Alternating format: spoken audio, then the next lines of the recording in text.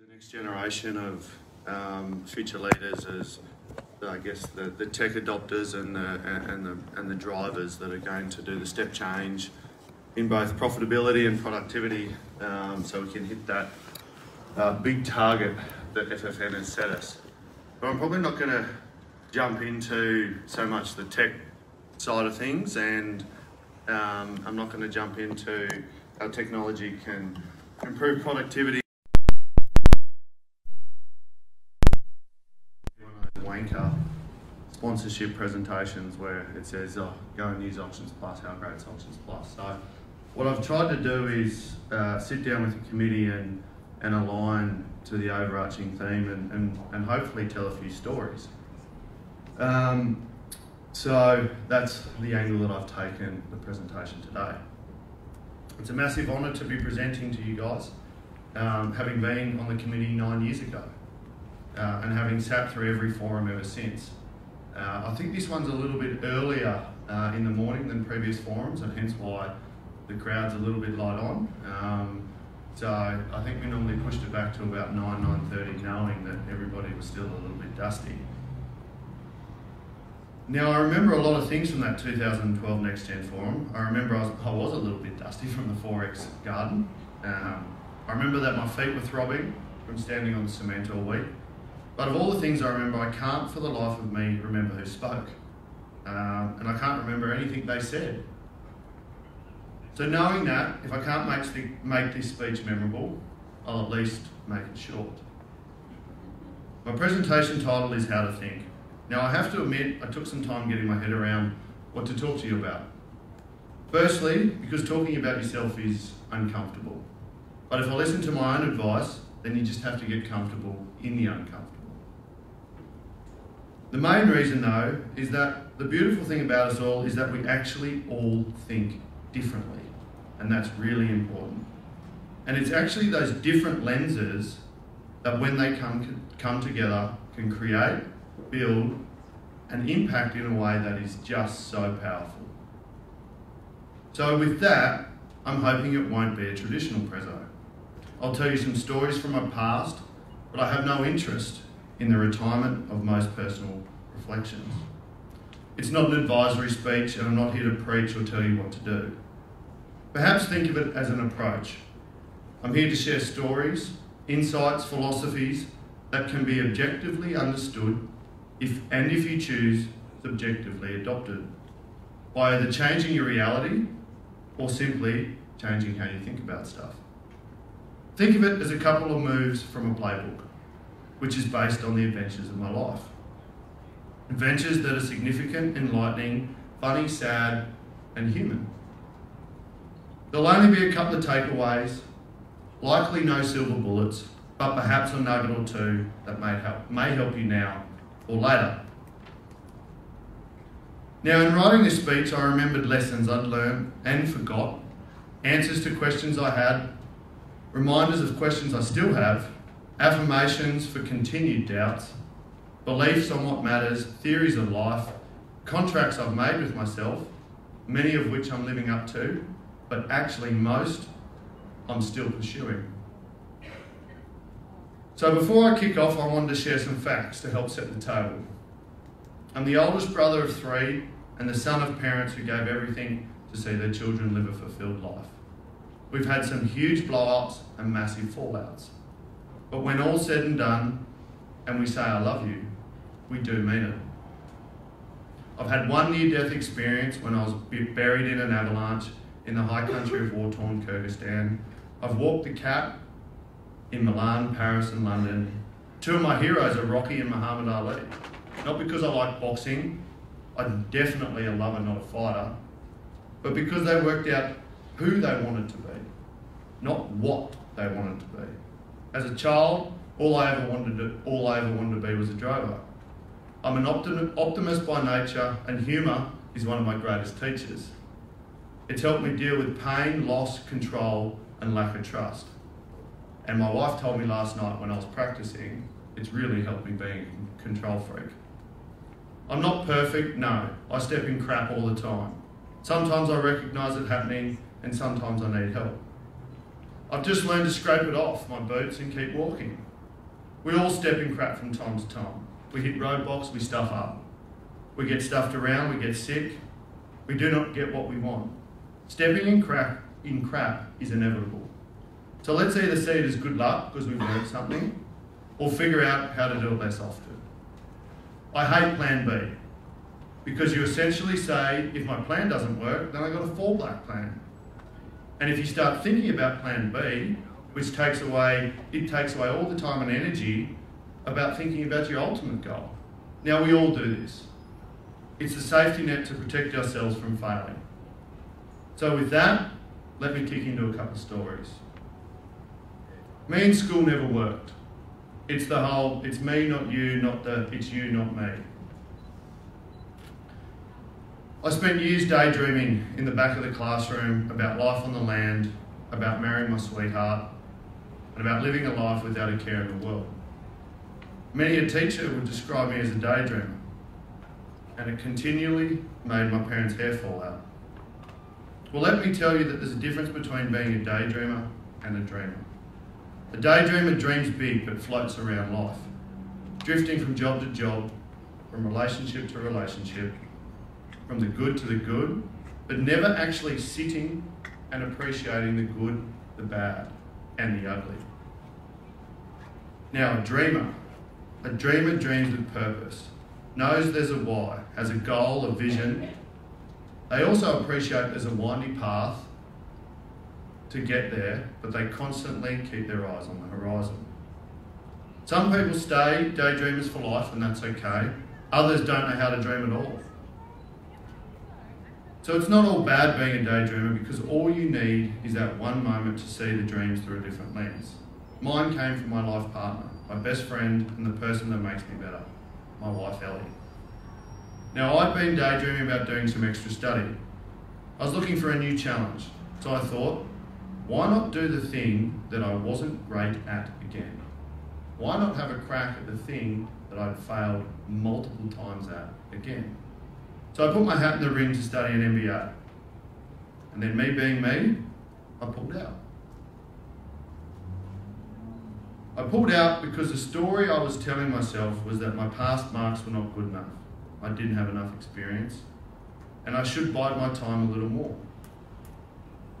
Then my parents put the final nail in the coffin. And yes, they were trying to protect me from failing, like all good parents do. But they said, look, maybe you shouldn't apply, because you probably won't get in. Now, my beautiful wife wouldn't stand for that.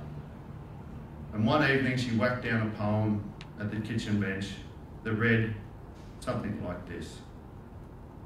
When you get what you want in your struggle for self, and the world makes you king for a day, just go to the mirror and look at yourself and see what the man has to say.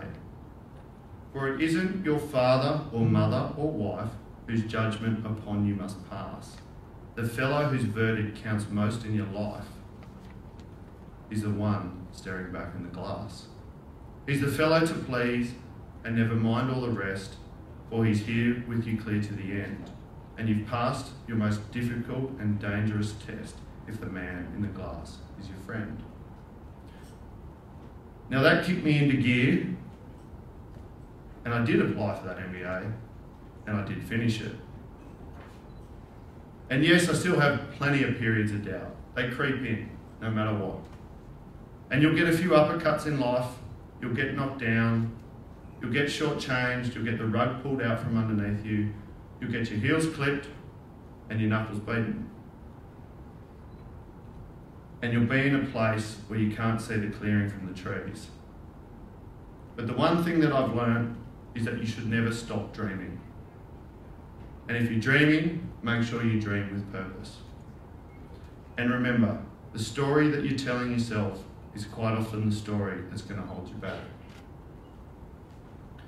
Now, Friday the 27th of March 2020, the toughest day of my career.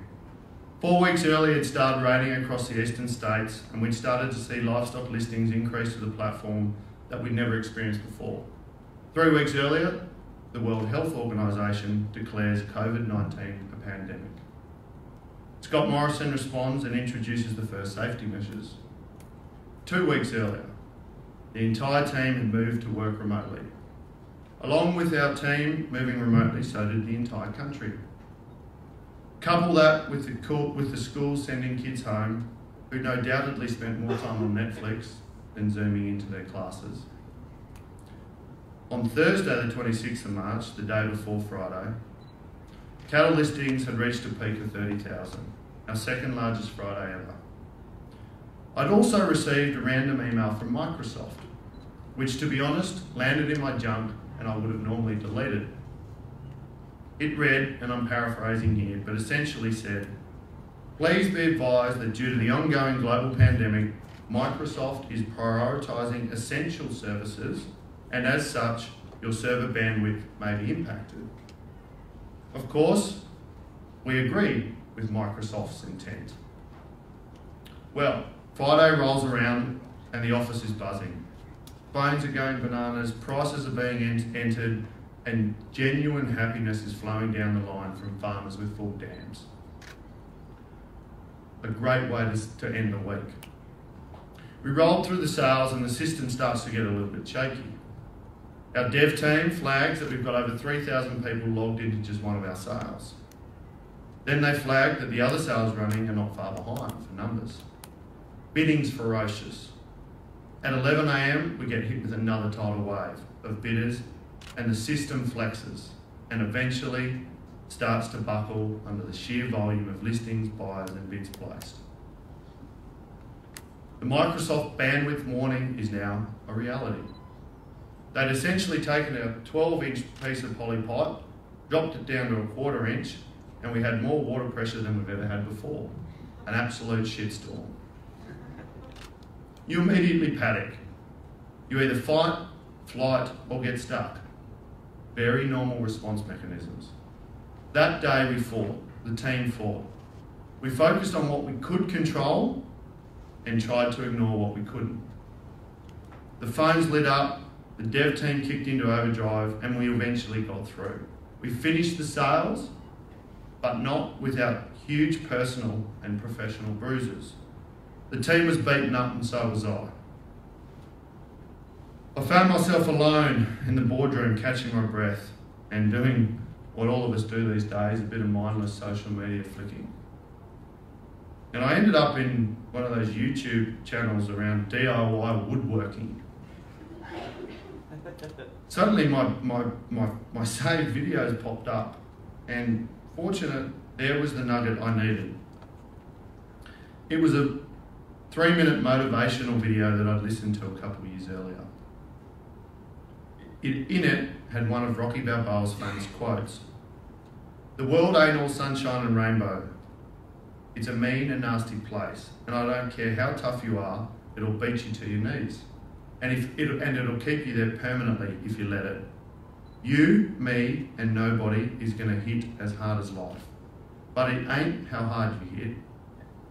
It ain't about how hard you hit, it's about how hard you get hit and keep moving forward." I shared that with the team that night, and I shared it with the team multiple times last year. I also read the quote multiple times myself, probably more than the team. Since that day, and up until now, our team's been in the trenches. We dug deep and we never let it happen again. Now there's no silver bullet, there's no magic pill, and there's no shortcuts, and it can be a bloody long road. But you just need to grind and work hard. We all know that, but sometimes it's easy to forget it. Now, noting there is a difference between working to be productive and working to be busy. And this is something that we all have to think about. If you're busy, you're just spinning your wheels and you're more likely to get bogged. But if you're productive, you're actually moving forward along the bumpy road. You're actually grinding it out and you're actually moving forward. And finally, like my grandfather always said, remember, quite often, by working hard in silence, you let the success be your noise. Now, I'm sure we've all had a moment, and not the typical moment where you've lost it and you've started screaming at your partner, your family, or your kids. That defining moment, we've all had one. It's a brief experience that jolts us and elevates us and changes us. And research has actually found that defining moments are created from one or more of the following three elements. Insight. Defining moments rewire our understanding of ourselves or the world. Pride. Defining moments capture us at our best and moments of achievement and moments of courage. Connection. Defining moments are social. These moments are strengthened when we share with others. One of my defining moments was when I realised that I needed to make a career change. I was in a job with my boss who was constantly bopping my ideas on the head. Now, we've all had that. Hey boss, why don't we try this? Hey, have you thought about that? Why don't you think about this? Could we do it this way differently? Now, being young and foolish, after 18 months of that, I thought it was he just didn't like me or he didn't like my ideas. But the penny dropped in one meeting when he said, son, you just need to wait your turn and that's just life. It hit me like a freight train. In that moment, I realised I was the only one in control of my own future. I needed to grab it. So I climbed down my ladder, I picked it up and I put it on another wall. I took a cut in salary, I moved cities and I tried something different. I turned left and started climbing up a new ladder to see if it was a better career path. I also knew that if it was the wrong ladder or it was the wrong wall, I'd climb down the ladder and try a different wall. Now I could have just kept playing the short game and sitting in the sweet spot. The short game is one with known players, fixed rules and agreed upon objectives, the one my boss likes to play in. But I decided to play a long game, one where rules are changeable and infinite, with unknown rules and unknown players, who are all in it to keep playing. That one moment gave me an entire new mindset, and it's one that I live by today. Look long, play short. There's nothing wrong with having a short-term mindset if you're playing rugby or soccer or tennis, because there's clear rules, there's sidelines, there's known players, and at the end of the game, there's a winner and a loser. You play it to win, and you have that finite mindset. It helps. But the trouble begins when you don't understand the game you're playing, and you end up playing with the wrong mindset. Because if you're playing the long game with a short-term mindset, not only does it make us suffer, tired, anxious, angry, frustrated, but it actually sabotages progress and success. So don't let those moments pass you by. Suck them in, take control of your own destiny, and make the moments matter. Now I've skipped and stumbled, danced, and walked through the battleground of life. I've been good at it, and I've been not so good at it, but ultimately I've loved every minute. And if I had the chance, I'd do it all again, exactly the same. Remember, dream with purpose. Don't let the story you're telling yourself hold you back. Grind and work hard, and take the moments to control your future. Best of luck for the rest of Beef, and thank you so much for having me.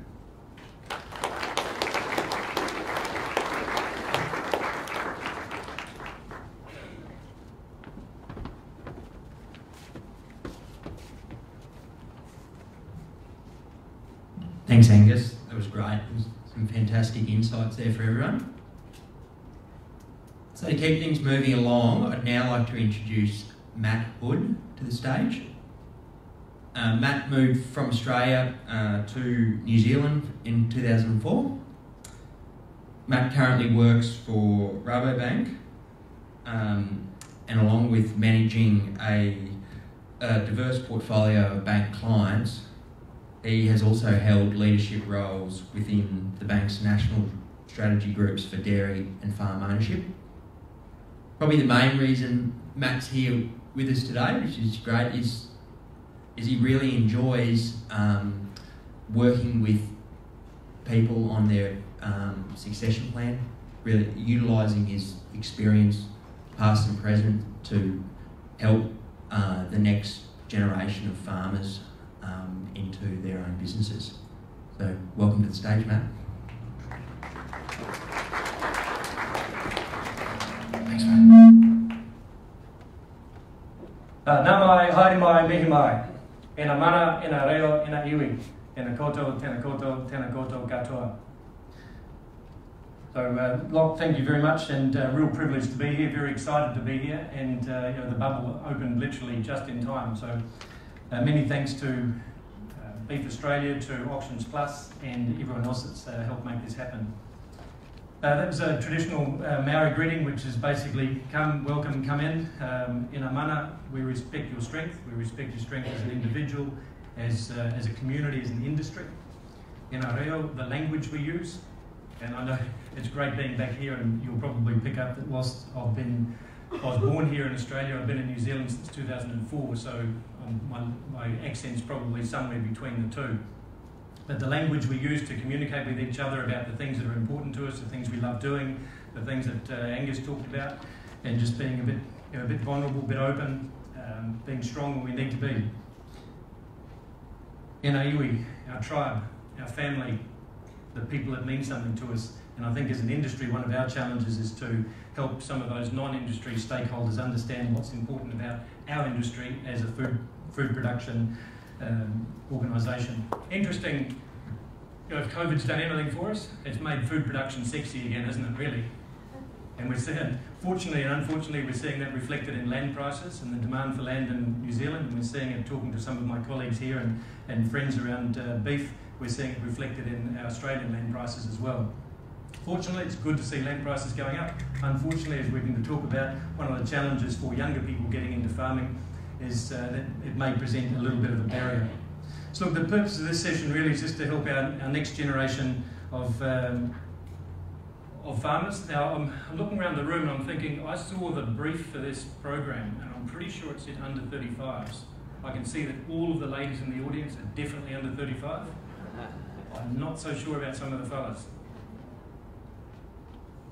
Hands up if you're over 35. No, don't. Right, so the purpose of this session is just to share some of my experiences and stories from New Zealand and even from Australia, and just help you understand a little bit about where some of the options and opportunities might be. As Locke said, you know, I think part of being here, I'm a member of the Platinum Primary Producers Group, which is an agribusiness group spanning Australia and New Zealand, and part of the Xander McDonald Award. And each time we've had a recipient of the Xander McDonald Award, they've been able to travel through Australia and New Zealand, go and visit different members and talk about different things. And I've had the privilege of talking to Emma and also to Shannon and other Xander McDonald Award recipients, and they just thought, well, some of the things we were doing in New Zealand and some of the things I was talking about was worth sharing with this forum and format, and maybe just provide a bit of insight and unstick some ideas for people as they're thinking about how they take the next step in farming and farm ownership. So, just a little bit about me. Enjoy my fishing, enjoy my hunting, enjoy my fishing, enjoy catching up with mates, shooting the breeze, shooting some clay targets, shooting ducks, enjoy my fishing. Bit of a theme here, right? Yeah. Enjoy my hunting, that's my fierce hunting dog Lulu. Enjoy a bit of motorbikeing, and probably, if I think about my real purpose, it's my 4 girls, my wife and my 3 girls. So Georgie's my oldest in the middle there, she's 19, she's at Canterbury University studying Bachelor of Commerce. Marguerite on the right, she's 17, and Amelia's 13 going on 21. It's always the way with the youngest, isn't it? Pretty rubbery and hard to control. But look, my real purpose and my why is raising kids who want to be connected and involved in the community, who are interested in others and have an appetite for lifelong learning. So just a bit of a rider around this presentation. Some of the things I'm going to share with you, they're my observations, right? They're nothing to do with the bank's observations. They're just my observations from my time in banking and in the rural communities in New Zealand, and founded from some of my experiences in Australia. So they're just observations and just some thoughts, maybe just prompt a bit of bit of ideas, a few ideas for you. If there's anything that you're really objectionable to, then sing out or call me later and let's have a rum and talk about it. So, some context. Emma, if she's here, will recognise that. That's Castle Point Station, just out on the east coast of the lower North Island of New Zealand, where I'm from. So I thought I'd just start with a bit of a competition, right? New Zealand versus Queensland. How many Queenslanders here? Oh, how many New South Welshmen? Northern Territory? Hey, good balance in the audience. So I thought I'd just make it Queensland, so that's good, right? Population. Thought I'd cover the important stuff. Populations, sheep and cattle. New Zealand, population 5 million. Queensland, population 5.11 million. Queensland winner. New Zealand, sheep 27 million. Queensland 1.9 million. New Zealand, winner. Cattle, New Zealand 3.8 million. Queensland 12.1 million. And I thought that's probably not entirely fair. I better add in the dairy stock. And if you add in dairy, we're about 6.4 million dairy cows in New Zealand. That gives us 10.2 million, which is still short of your 12.2. So I declare Queensland the winner. So a bit of context for you. New Zealand's got about 51,000 farm holdings, according to Beef and Lamb New Zealand, averaging about 270 hectares. And 93% of those are sort of their owner-operators. They're family-owned and run. The Wairarapa region where I'm from, lower North Island, east coast, there's about 380 sheep and beef farms with an average scale of under 5,000 stock units. I think it's 4,786 or something equally ridiculous. But we'll talk a little bit about scale and issues and opportunities from that. We'll also talk a bit about those ownership structures and the issues and opportunities for that as well, which may or may not bear some resemblance to your experiences here in New Zealand. So the challenges we see in New Zealand and now in our environment is one of scale. So 5,000 stock units. So a stock unit, just to help you understand, is, I think the Lincoln handbook is 55 kilo ewe doing 110% weaning, yeah? Which is almost ridiculous, right? Because at the moment in New Zealand, I think we've, our ewe hoggets coming through would be 55 kilos and they're doing probably on average 90%, and most of our mixed age ewes would be well over that weight and doing 135, 155% survival to sale with lambing. So if you boil it right back and say, so what's a stock unit? Traditionally it was a mixed age ewe, or it's a way of measuring feed intake, so it's about 550 kilos of dry matter consumed per year. So for a mixed age cow would be something like 6. It would be 6 stock unit equivalents. I know we talk about DSEs and other stock classes here, that might just give you a bit of an idea when we talk about that. A 4,800 stock unit farm would be probably 500 hectares, yeah, of sort of rolling, medium, steep hill country. But that scale comes with some limitations for earning, and we'll talk a bit about average performers and above average performers and what that looks like in terms of deliverables on the ground and what's left at the bottom for people to reinvest either in capital improvements in the farm, in debt reduction, or in growth opportunities. Age and stage, probably not dissimilar to Australia. New Zealand's average age of farmers is approaching 60, sort of 58 to 62. And we're getting to a point where some of those people who've been involved in farming all their lives, and they're saying, what do we do next? They're struggling a little bit with some of the physical challenges. They're struggling a bit with the technology challenges, the compliance challenges that are coming at them, environmental, animal, markets, community. There's a whole range of challenges that they've got coming at them. People and productivity, this might be a little bit, the people piece might be a bit controversial, but inherently, as farmers, we've all learned to manage crops, we've all learned to manage animals and machinery and finances to a degree, but one of the things we've often struggled with as an industry as a whole is how we manage people, and especially young people coming through the industry. So how do we, one of the focus areas is how do we help some of these retiring farmers partner up with younger people in a more meaningful way, rather than sort of almost pushing them out of the industry by being a bit fixed in our views. Productivity, interesting for, if I think about New Zealand, in 1990, according to Beef and Lamb New Zealand, we had about 58 million sheep, and we produced, I can't remember exactly what the number was, doesn't matter, but in 1990, 58 million sheep, 2019, 27 million sheep. So if you look at the graph for sheep numbers, it's going like this, but if you look at the graph for lamb production, it's dropped, I think, 9% in that same time frame. So that's driven the importance of that is the level of productivity, innovation, and the sort of relentless work that's gone into improving our productivity in farming. So the average, 1990, the average lambs per ewe was 1.02. In 2019, 1.33 lambs per ewe. Lamb weight was 13.9 kilos of carcass weight, and in 1990, and now it's 19.1. So the amount of product we're producing through this innovation and work that we've done with breeding and farming systems has changed the output from a reduced input has changed significantly.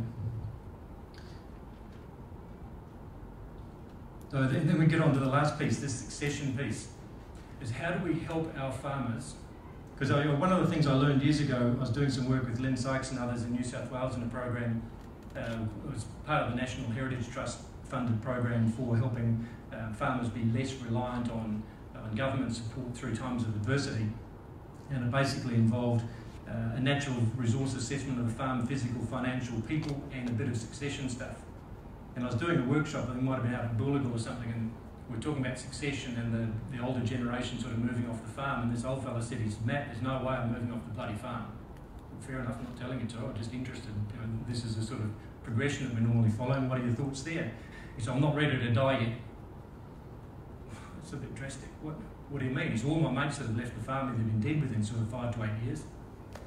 And it prompted us to really think about it, because effectively what we've got in this succession piece is a group of people who everything that they've done, everything that they are, is who they are is what they've done. And if you take away what they're doing, they tend to lose a little bit of sense of self. So some of what he's saying, or a lot of what he's saying is probably dead right, yeah? So it sort of changed the way we thought a bit about succession, because succession was always about finding mum and dad as they left the farm, somewhere to live and something to live on. But we forgot that key piece of something to live for. So what's the purpose? So as we're thinking about the succession piece, we're talking about succeeding roles, but also succeeding some level of ownership over time. And I think it's really cool. We've got Alison Larrard here, who did her Nuffield in Australia on succession. So Alison, just before I move on, just some comments of your observations around succession and some of the challenges and insights that you found in your Nuffield. Dead here, I think. Okay. So just a show of hands, who here is from a family business? Were you trying to work with mum, dad, siblings, that sort of thing? Very nice. More than half the room. That's lovely. I'm from a similar background. So I had the great honour of doing a Nuffield Scholarship in 2018, and I travelled around the world at someone else's expense, which is a fabulous opportunity if any of you get the chance, and had a look at succession in many other countries and societies and other industries. So yeah, there's some themes that run through, and there's some issues around both profitability and personal viability when you're looking and thinking about succession. So keep those two areas in mind, and also I think always look for outside advice as you're going through the process. Thanks, mate. Thanks, Alison. It was interesting when Alison and I were talking in the lead up to this over Zoom and Teams. I found every time she was talking, I'd find myself nodding, going, yeah, that's the same issues we've got here. And then I'd notice when I was talking about some of the issues and insights we've got in New Zealand, I'd find Alison nodding, and what we've both talked about is whether it's Australia or New Zealand or from some of our travels around the world, the issues are the same in farming. Is how do we succeed those key roles in farming, and how do we succeed the ownership of those assets over time in a fair way across family. It's interesting. I was reminded of a story about how to catch monkeys. Anyone know how to catch monkeys? How to catch monkeys in the jungle? You can imagine this in your own mind's eye. They get a large clay urn with a narrow neck and a bulbous face, and they fill it full of fruits and nuts and strap it to a tree. You say, that's cool, so what happens? Well, the monkey comes along, can smell and see the fruits and nuts, reaches in, grabs a handful of fruits and nuts, but of course can't get their hand out through the top, and they won't let go. So all the hunter has to do is just come along and knock them on the head. And it prompted me to think about some of the fixed views. What are the beliefs and thoughts that we're having that mean that we're hanging on to something that if we let go of would be fundamentally free? So what I want to do is just share a couple of case studies with you now from two of the sort of not so much succession but equity partnership arrangements we set up in New Zealand in my area. It's only two of a range of them, but I'll just give you a couple of these because I thought they'd be interesting, especially for young people as they're coming into farming. One of them involves somebody with not a lot of capital at all, and the other one involves another young couple who had somewhat more capital, but they took a slightly different pathway. I slotted this in to think about what's the difference between a top performer and an average performer. So this is some information from Beef and Lamb New Zealand, and apologies for the way the numbers are. But basically it just talks about gross farm revenue produced. So these are in thousands. So the average was sort of $967 a hectare. $967 a hectare versus the high was $1,351 a hectare. So this is all the same farming class. I'm focusing on sheep and beef rather than dairy just because I think it's probably got a more comparable fit for this audience. Farm operating expenditure, 517 or 53% for the average, and 579 or 43% for the higher producers. I looked at debt servicing and said, well, if they had $5 million of debt, and this is for a 10,000 stock unit property, right? It's just a model we put together using the beef and lamb data. For 10,000 stock units, make it easy because you can divide it any which way. But basically that was at 4%, so it's 21% interest charges or 15% for the top producers. The farm profit before tax, $250 a hectare versus $572. Take some tax and some drawings from mum and dad out of that, and you're left with $80,000 and $312,000. You say, well, $80,000 is still pretty good, right? But what's the difference when you start thinking about what's the value of a top operator here? What's the value of somebody who can make more out of the same resources than somebody else? What does it deliver for people in the bottom line? What this part of this and the bottom piece of that is where I added in, say, an increased debt servicing. So I think we used 4% on that, which is still high at the moment, but I put interest charges up to, say, so more a long-term sort of status quo point, and all of a sudden you look at the average, and they're bleeding $10 a hectare per year, right? So the sensitivity of interest charges is quite high, whereas the other business, as a high performer, still has plenty of latitude for reinvestment in infrastructure, people, animals, genetics, off-farm investments, debt reduction. So I threw that in just to give you a bit of an idea as we go into a workshop later on today and start thinking about what are the aspects, what are the key drivers and the attributes of a top operator, because that's how they manifest in businesses in New Zealand. Right, so case study one. This is an interesting one. It's a young couple, both of them grew up on different farming families, got married. He was working for a large-scale sheep and beef farmer out on the coast, and she was working as an extension specialist with one of our industry organisations in Masterton. And the farmer they were working for was looking for a way to sort of get out of the front line of farming, because he was looking at taking on some industry roles, and he wanted somebody who was going to look after the place and care for it like he would. So they thought the only way to do that was to give the young couple some ownership in this business. But the young couple never thought they'd be able to do this, right? Because it was a 18,000 stock unit business, a reasonably large scale business. And they said, look, I won't use their numbers, I'll just use round numbers. They said, well, look, we've only got about 50,000 of cash. How could we take a 25% shareholding in a 16,000 stock unit business? So the farmer was saying, well, we're prepared to help you with some form of guarantee, because it's important to me to pursue my industry roles. It's important to me to have some stakeholders in this business that are as wired for it and as committed to it as what we are. And we started thinking about structure. So I should have gone back to, let's go back to here, because one of the key aspects I didn't talk about was structure. For most of our sheep and beef farms in New Zealand, and certainly in our area, they have a landowning trust and an operating company, like a mum and dad company, 50-50 owned, or a partnership or a sole trader, yeah? So that operating entity owns all the livestock and plant and equipment and leases the land from the trust. What's important about that for this particular business was these young couple were only looking to take an equity position in the trading entity, in the company that owned livestock and plant and equipment. So the problems were, how do we help the farmer get out of the front-facing piece, where he's still going to have an involvement in the business, but he's not going to be the key man on the ground every day managing staff and all of the complexity and other things that go on with the farming business. And for the young couple, how do they take an ownership role in a business where they only got 50,000 of cash. Their aspirations were to get into some level of farm ownership and to grow their equity through that pathway. So basically what we did, if you work with this, there's your landowning trust in green. What's that? Fire alarm. And there's Farmco, which is the operating company that owns livestock, plant and equipment. The current owners were the trustees and beneficiaries of the trust, but they're also the shareholders and directors of Farmco.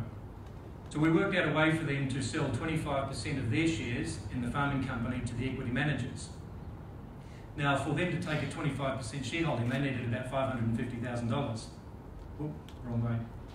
Because you can see the assets of the trust, the assets of the company are 2.7 million, had 500k of bank debt, so there's 2.2 million of equity then. So we lent them 500,000. And the question you might ask is, how do you lend somebody with $50,000, 500,000? How do you do that? And if you think about what the bank's looking for, is it's a bit like the three-legged stool. You're looking for a level of security, you're looking for a high degree of personal factor, and you're looking for a viability piece to demonstrate that they can service their debt.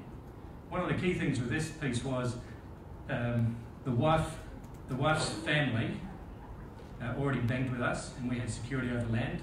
This business already banked with us, and we had security over land from the trust and a guarantee from the trust of the company.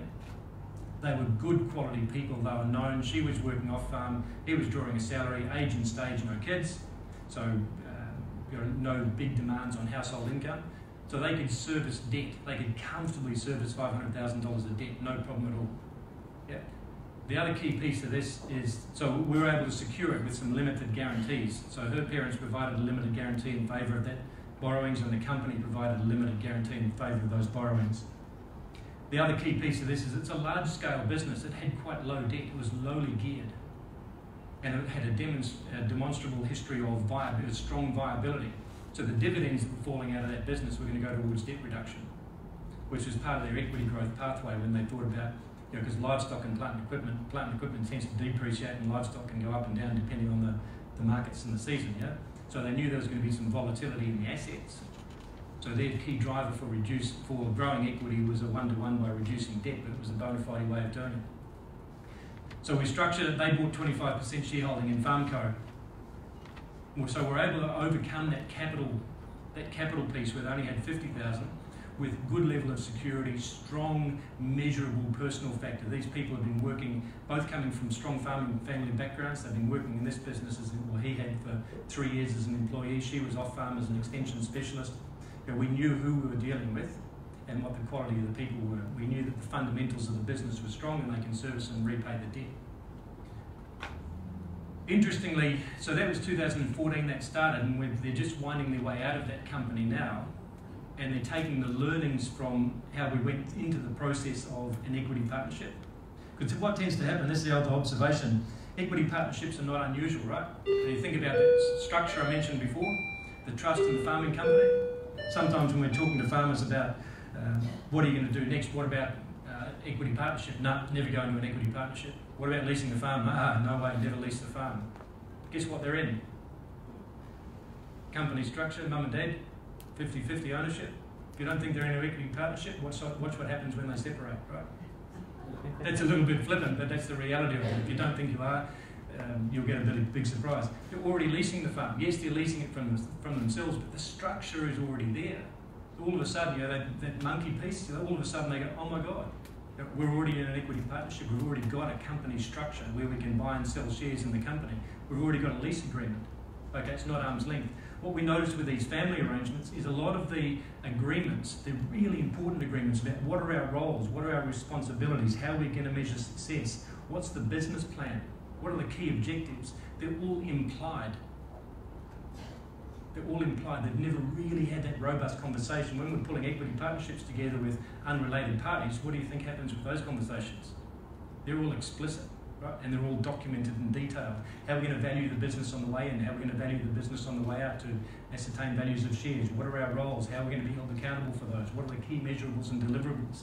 All that stuff's explicit. So if you're in a family business and you're finding yourself thinking, yeah, maybe some of our stuff's implied and it's not explicit. Not too late, like planting a tree, Best time was 10 years ago, next best time today. So they're winding their way out of this business now using the same agreed process that they went into it, because they're taking the capital out. That capital's grown from 50,000 to probably 750,000, and they're putting it into an equity partnership with their family and using some of those same disciplines for a larger scale property where they now have ownership in land, livestock and plant and equipment. And it's just a really exciting story for these young couple who came with 50k in 2014 to 2021, where they're now taking an opportunity with wider family to grow what's a reasonably large business already with a high quality breeding and finishing property that's going to be theirs. So it's just an interesting story, and I'm happy to take questions on that later. Second one, this is a dairy one. Young couple, the guy lived next door to me, managed the farm next door for friends of ours, and he took the farm from 210,000 kilos of milk solids, which is a measure of production, to I think 380,000 kilos of milk solids in the 3 or 4 years that he was there. That same family owned a property in the South Island. He went down there. It was a 500,000 kilo dairy farm with all of the complexity that that sort of level of scale and technology and people management requires, and he proved himself over 2 or 3 years down there to be a really capable operator. You know, in the dairy industry, he was operating as a contract milker, so he was receiving $1.30 a kilo for all the kilos it produced, but he had some costs to go with that as well. But they were able to accumulate an amount of capital, let's call it 400,000 for argument's sake. Their next step in the industry, going from contract milkers, would be to go to like a 50-50 share milker where they owned the herd and plant and equipment, and they took 50% of the milk check, and the farm owner took the other 50% of the milk check. They'd normally have about 55% of the cost, and the farm owner would have 45% of the cost, right? So they'd buy a herd. Now, if they took their 400,000 and leveraged themselves to the eyeballs with debt, what scale of business do you think they'd be able to own as a 50-50 share milker compared to the 500,000 kilos that they were managing? It's about half or less, right? They would have struggled to have owned enough with debt to their eyeballs. They'd struggled to have owned enough to do to operate as a 50-50 on a 200,000 kilo farm. This is a normal pathway in New Zealand. I'm not saying there's nothing wrong with it. Plenty of people have made an enormous amount of money. But here's a guy, young family, 3 young kids. His opportunity was to go 50-50, and he was about to do it. And I've been pulling together this equity partnership with a group of other people who were really excited about this farm because it was a development opportunity. They were capitalists and it was going to play to their strengths. And they said, look, we'll only do this if we can find a top operator. We want somebody who can come in here and really make this thing hum. So we introduced the parties and they started talking. And all of a sudden, this young fella's going, gee, this is my pathway, right? My pathway is to go from managing 500,000 kilo business to 50-50 with a whole heap of debt and be about 200,000 kilos. And what would normally happen in a 50-50 role, you'd be 3 to 6 to 9 years. They normally go in those 3-year increments. And then they'd reduce debt over that time, and they'd get to this point and they go, okay, now I'm going to buy a farm. What scale of farm do you think they'd be buying? About half again, right? So here's somebody who 9 to 10 years ago was managing 500,000 kilos with all of the complexity, the people and all that sort of stuff, bringing young people through and training them up and getting a bit of fire in their eyes and moving them through into their own roles in the industry, who in 9 years' time now got debt to the eyeballs, and he owns maybe 120, 150,000 kilo business with all of the risks that are associated with high levels of debt and volatility in the industry. And he and his wife looked at that pathway and thought, that's a good pathway, that's the one we're going to follow. But we're prepared to let go of that because we see more value in having a small part of something big than a big part of something small over time. So they took their 400,000 plus, I think we lent them 900,000, and they took a 10 or 11% share in this new company. But basically, it was a limited liability partnership. But it owned 350 hectares of dairy land. It owned all the dairy cows, Fonterra shares, livestock, plant and equipment, the whole 9 yards. So he took a 10% share in that. The original owner of that farm in green there, the trading trust, he was a friend of mine. He was struggling a little bit just to keep abreast of things. By his own admission, he wasn't a dairy farmer and he was looking for ways to get out, and he said, and that's what sort of prompted this whole thing. So he sold the 350 of his 480 hectares into that business, and he had a 35% shareholding. He loves the development piece, and he's very, very good at it, but he's not good at the dairy farming piece. He didn't like the HR piece, the human resources piece that came with a scalable business. So this business, the best that it had ever done under his original ownership was 285,000 kilos. Year 1, they did 385,000 kilos. Year 2, they did 408. Year 3, 427,000 kilos. Last year, they did 605,500 kilos. So here's a business that's just grown astronomically in that period of time. You say, right, so why is he a top operator? Why is this young fella a good top operator? He's growing more grass, eating more grass at a higher ME than anyone else, using the same or less resources. His efficiency factors are really, really strong. His attention to detail, his ability to manage people and complexity, really, really strong. A bit like the other couple. You know, so they're bringing this level of capability from large-scale businesses and applying some ownership to that and growing businesses and growing with people. So it was a really interesting choice that they made around that. And to see him last year, or this year just gone, he just increased his shareholding by another, I think, 14%. So he was able to buy some shares from one of the other shareholders, and they issued some more shares in the company. So he's increased his shareholding again now, and this business is growing. This one, a bit like the first one, what I neglected to say with the first one, this is really interesting. And sorry to jump around a little bit here. But what happened, I think 4 months after we settled this, after the young couple bought a 25% shareholding in the farming company, that landowning trust bought another farm. So it went from 16 or 18,000 stock units to over 20,000 stock units. So the liability for purchasing stock and everything sat in that Farmco business, which it was able to do because it was lowly geared. So here's this young couple who thought they were buying into a 16,000 stock unit business. It was always all of a sudden over 20,000 stock units. Similarly with the dairy business, they had 350 hectares of owned land. They were leasing some land, and then an opportunity came up, I think 2 years into this, to buy 100 hectares next door within 2 paddocks of a cow shed, which was a part of the contributor to the increase in production, but the fundamentals of efficiency were still there. So it shows the value of having a relatively low level of gearing within the main business. And if I offered you one rule, one insight out of this, is you can have one business highly geared, but not both. So the equity manager, really highly geared. You know, they're 400,000 of cash and they borrow 950, 50,000 of cash and they borrow 500. They're relatively highly geared, yeah? But the main business is not, which gives it flexibility and opportunity for growth and for delivering results for businesses out the bottom. I've covered most of that, what's important, what happened, what works. What works is those really strong, robust conversations with yourself and with those people that you want to go into business with. It's really difficult with family, and I've been there. I came from a family farming background. I understand what that's like. It's difficult with family because you've got all those patterns of behaviour. You know, you want to say something to dad and you start to say it and you get that look and you just stop, right? Or you say something to mum and then she says something to dad and dad's not talking to you for a week. It's like, God, you know, come on. The family stuff is tough, but it's not insurmountable. And I think, as Alison said, you know, get some help around that. Because if you want to do anything from here, because I think most people, how many people in family businesses? Cool, really cool.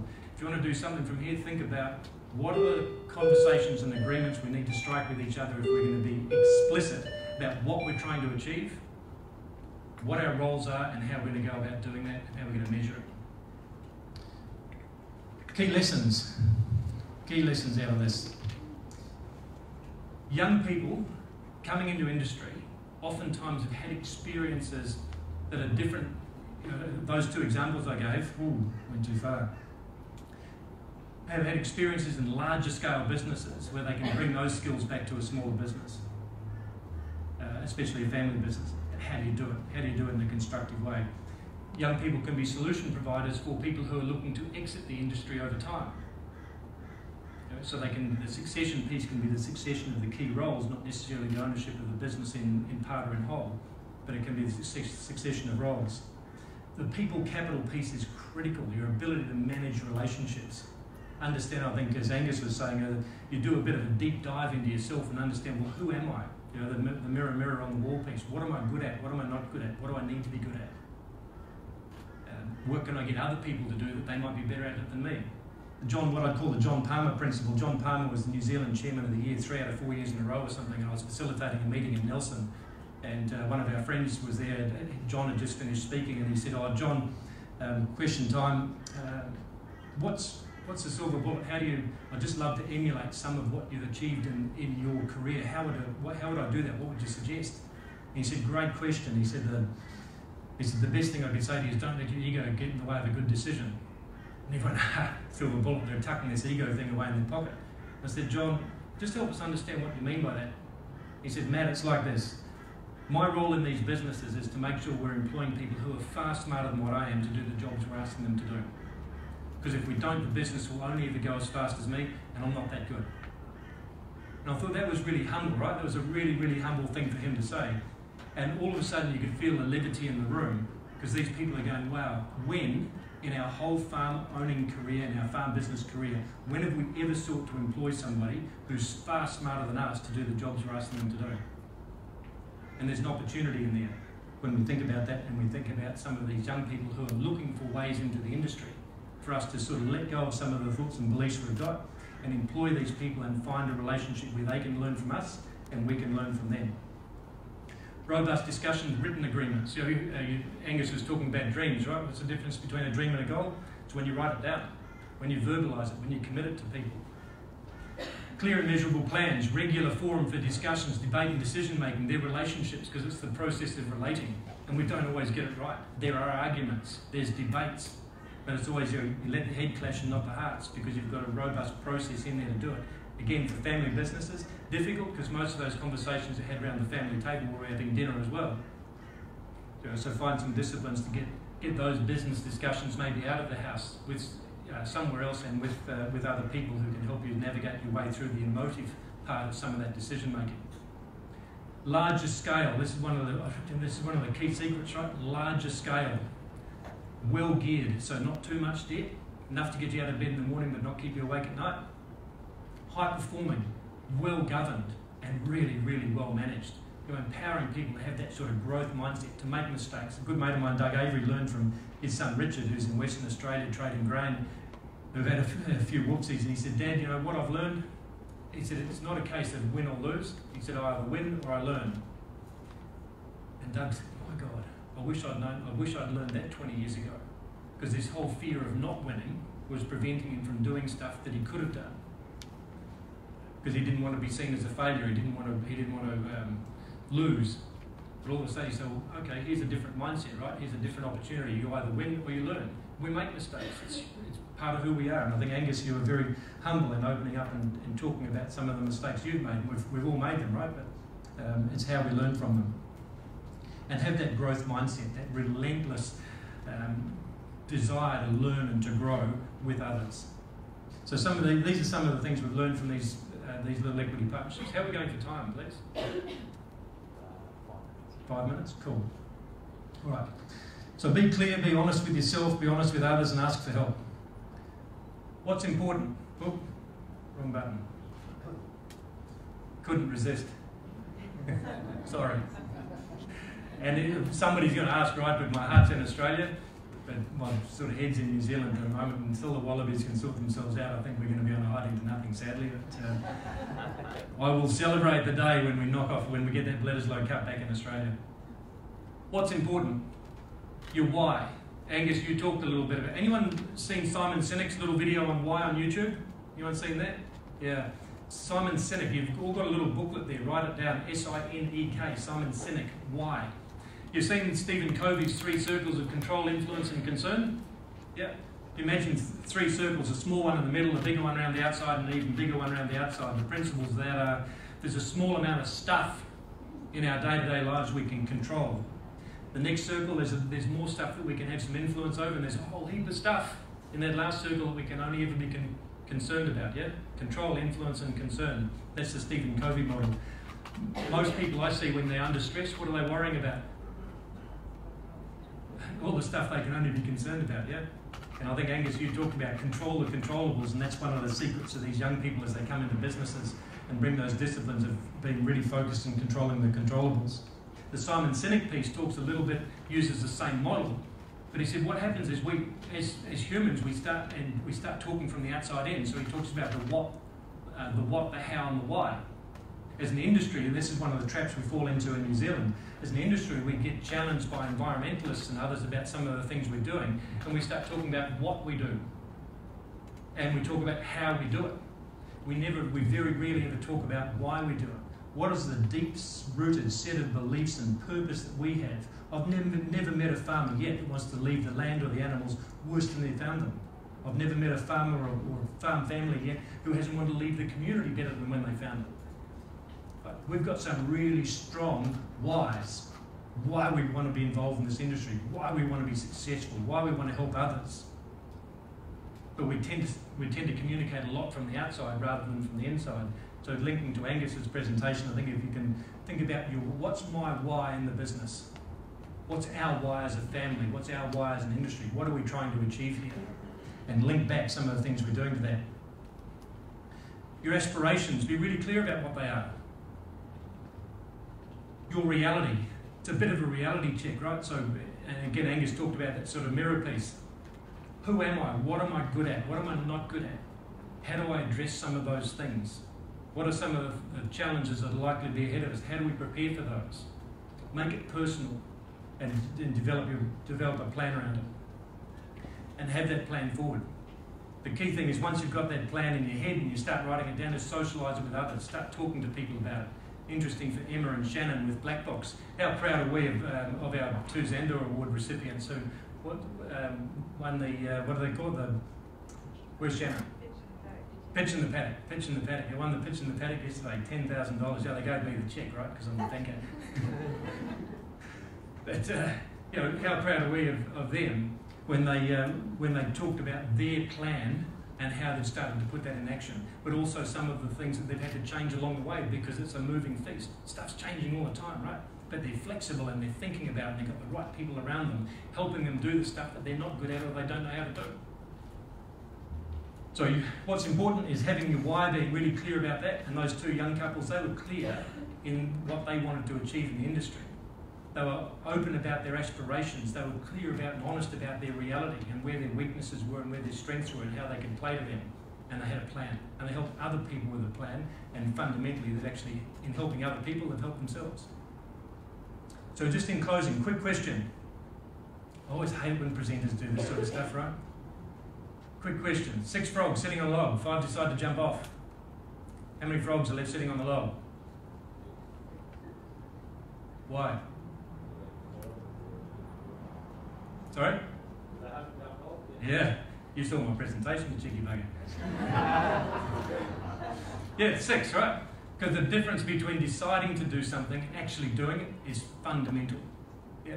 So if I can, if you've been writing any notes down from today, or you've got some thoughts in your mind as we transition between speakers, just start writing some of those things down, the things that you want to do, questions you want to ask, people you want to engage with, and how you want to start moving forward, because you can decide to do it, but you've really got to make it happen. And if you know somebody who's decided to do something, maybe needs a little bit of help doing it, get in beside them, because one of the best ways to help yourself, help others. So if we've got a minute, any questions, I can take those now, or we can cover them, we'll do them later. All right. Okay, so ladies and gentlemen, and to AuctionsPlus and Beef Australia, thank you very much for the opportunity to come engage with you on this session. I hope there was a little bit in there for each of you, some thoughts for you to think about, some points to ponder, and maybe some actions to take away. But they're just a couple of stories of things that we've done in New Zealand with people who wanted to make a difference in the industry, who were capital constrained, but who had a large degree of capability that could help themselves and help others.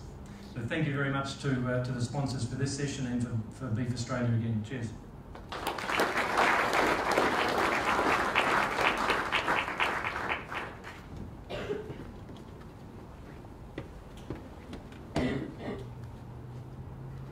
Thanks, Matt. That certainly got the brain cogs ticking over on a few options and how you can get into your own business, and also thinking about the why you do stuff.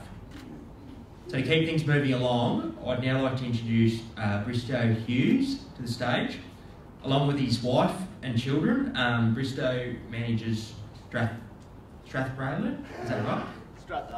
Strathalbyn aggregation, which is a 130,000 acre breeder operation running 8,000 Wagyu cross breeders plus replacement heifers on the Burdekin River, about 60 kilometres south of Ayr. So dry times and staff shortages saw him return to the family business in 2014 as a head stockman for a year before moving to his current property as the manager in 2015. All at the age of 21, I believe. Is that right? Righto, let's all welcome Bristow.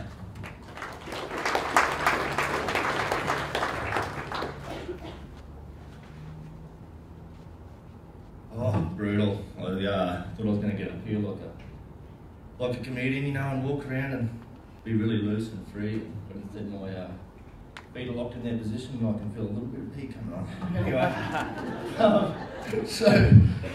thank you very much to Beef Australian AuctionsPlus for having me. Let's see how this goes. Hang on, that's supposed to... There we go, alright. There's the few things that I was going to touch on.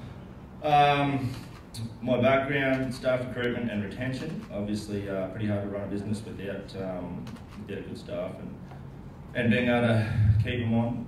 So obviously a big part of that is the culture that you have, the work culture that you have. Touch a little bit on land development and what we've done at Strathalbyn and how we've improved the, how we are looking after land and the current capacity of that, and the herd diversification, moving from a Brahman-based breeder herd to Wagyu. So this is Wentworth Cattle Company's vision and mission: to realise satisfaction in our business, a vibrant environment that stimulates and supports individual and business growth, while contributing to a healthy rural sector and local community. Our mission: we are a generational, family-owned, multifaceted agricultural business focusing on pole genetics and our premium Wagyu herd, engaging in innovation and regenerative resource management. So both of those things, when we get new staff, we do a induction, and that's the first thing we go through with them, so that they understand, sort of what we want to do and how we want to be doing it. My journey from being born to today. Thanks, Mum and Dad, for that. That was good. School wasn't a highlight. It tends to be a bit of a theme here today. Pleased to see that Angus also wasn't a fan. I didn't challenge myself and go to university afterwards though, because that after the 4 schools that I went to, they didn't really like me all that much, and I didn't think that the university would appreciate it either. So, but mandatory furthering education. So thankfully, my parents were extremely forward-thinking in everything they did, and I attended my first GFP at 6 months old, and got a lot out of that. And then also did a lot of low-stress dog handling skills from quite young as well. So it was always good that they included me in all that furthering education. But their one rule for me when I finished school was that I had to go away and work for somebody else for at least a few years or go to university. So off to work I went, and I went to Lake Nash Station in the Territory, and I worked there for a year, and then I went to Longton as head stockman for 6 months, and then went to Canada. And the plan was to go to Canada for 2 years. Thankfully my mother's Canadian, so dual citizenship, didn't have to worry about a work visa or anything like that. But I was over there for about 8 months, and it was minus 40 degrees for the month of December, and I thought, this isn't much fun.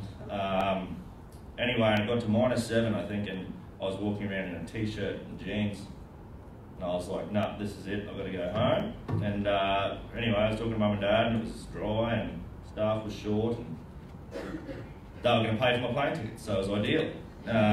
Anyway, got on it out, and yeah, went home and got a bit of a crew together, and was doing all the mustering and everything on Strathalbyn and Wentworth, their 2 main places for the year.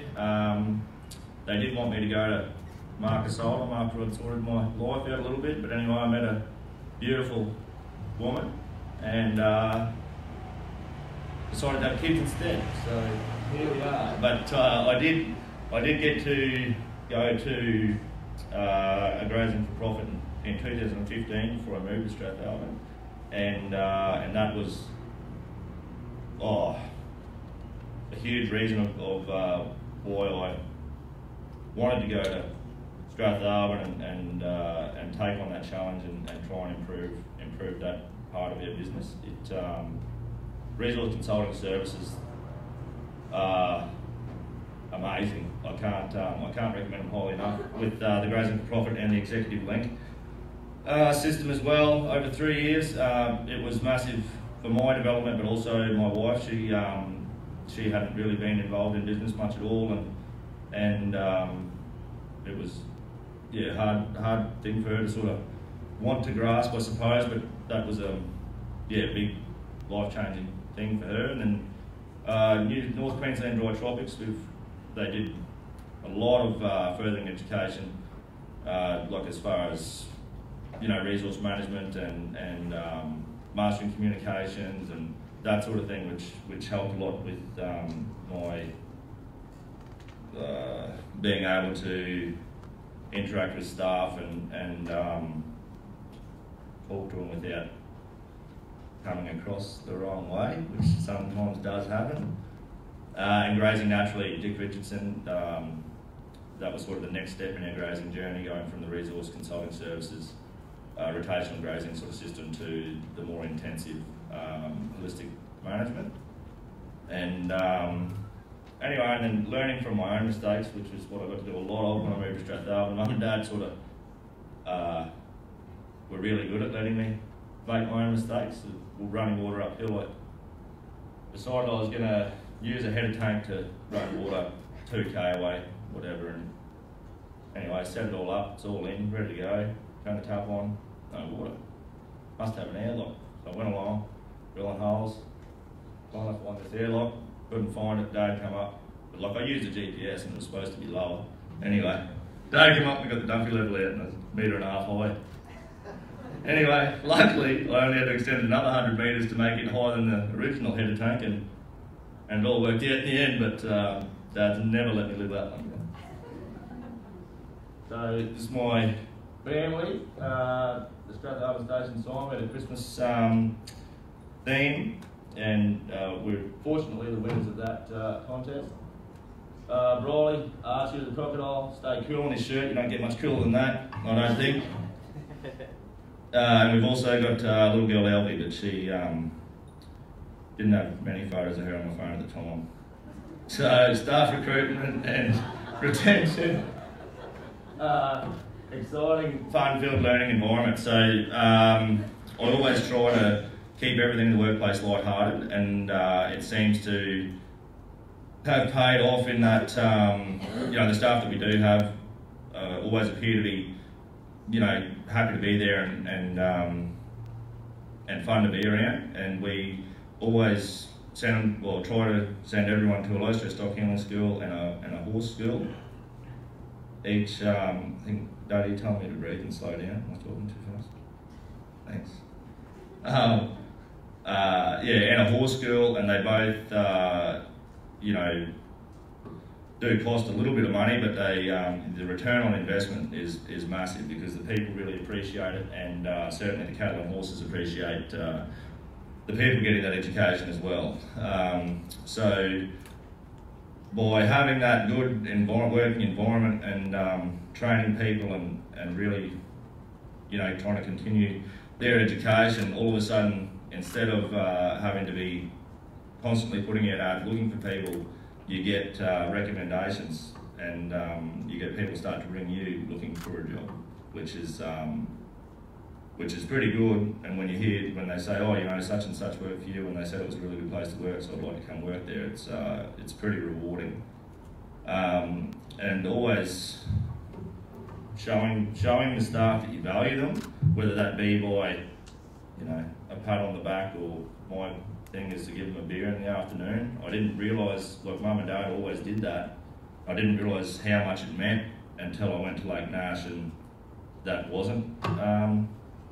They had a rec club and you had to buy your own beer, and you're sort of working from 4 in the morning until 7 at night, and there just wasn't, apart from the paycheck you were getting, there wasn't any, you didn't feel valued there, I didn't think.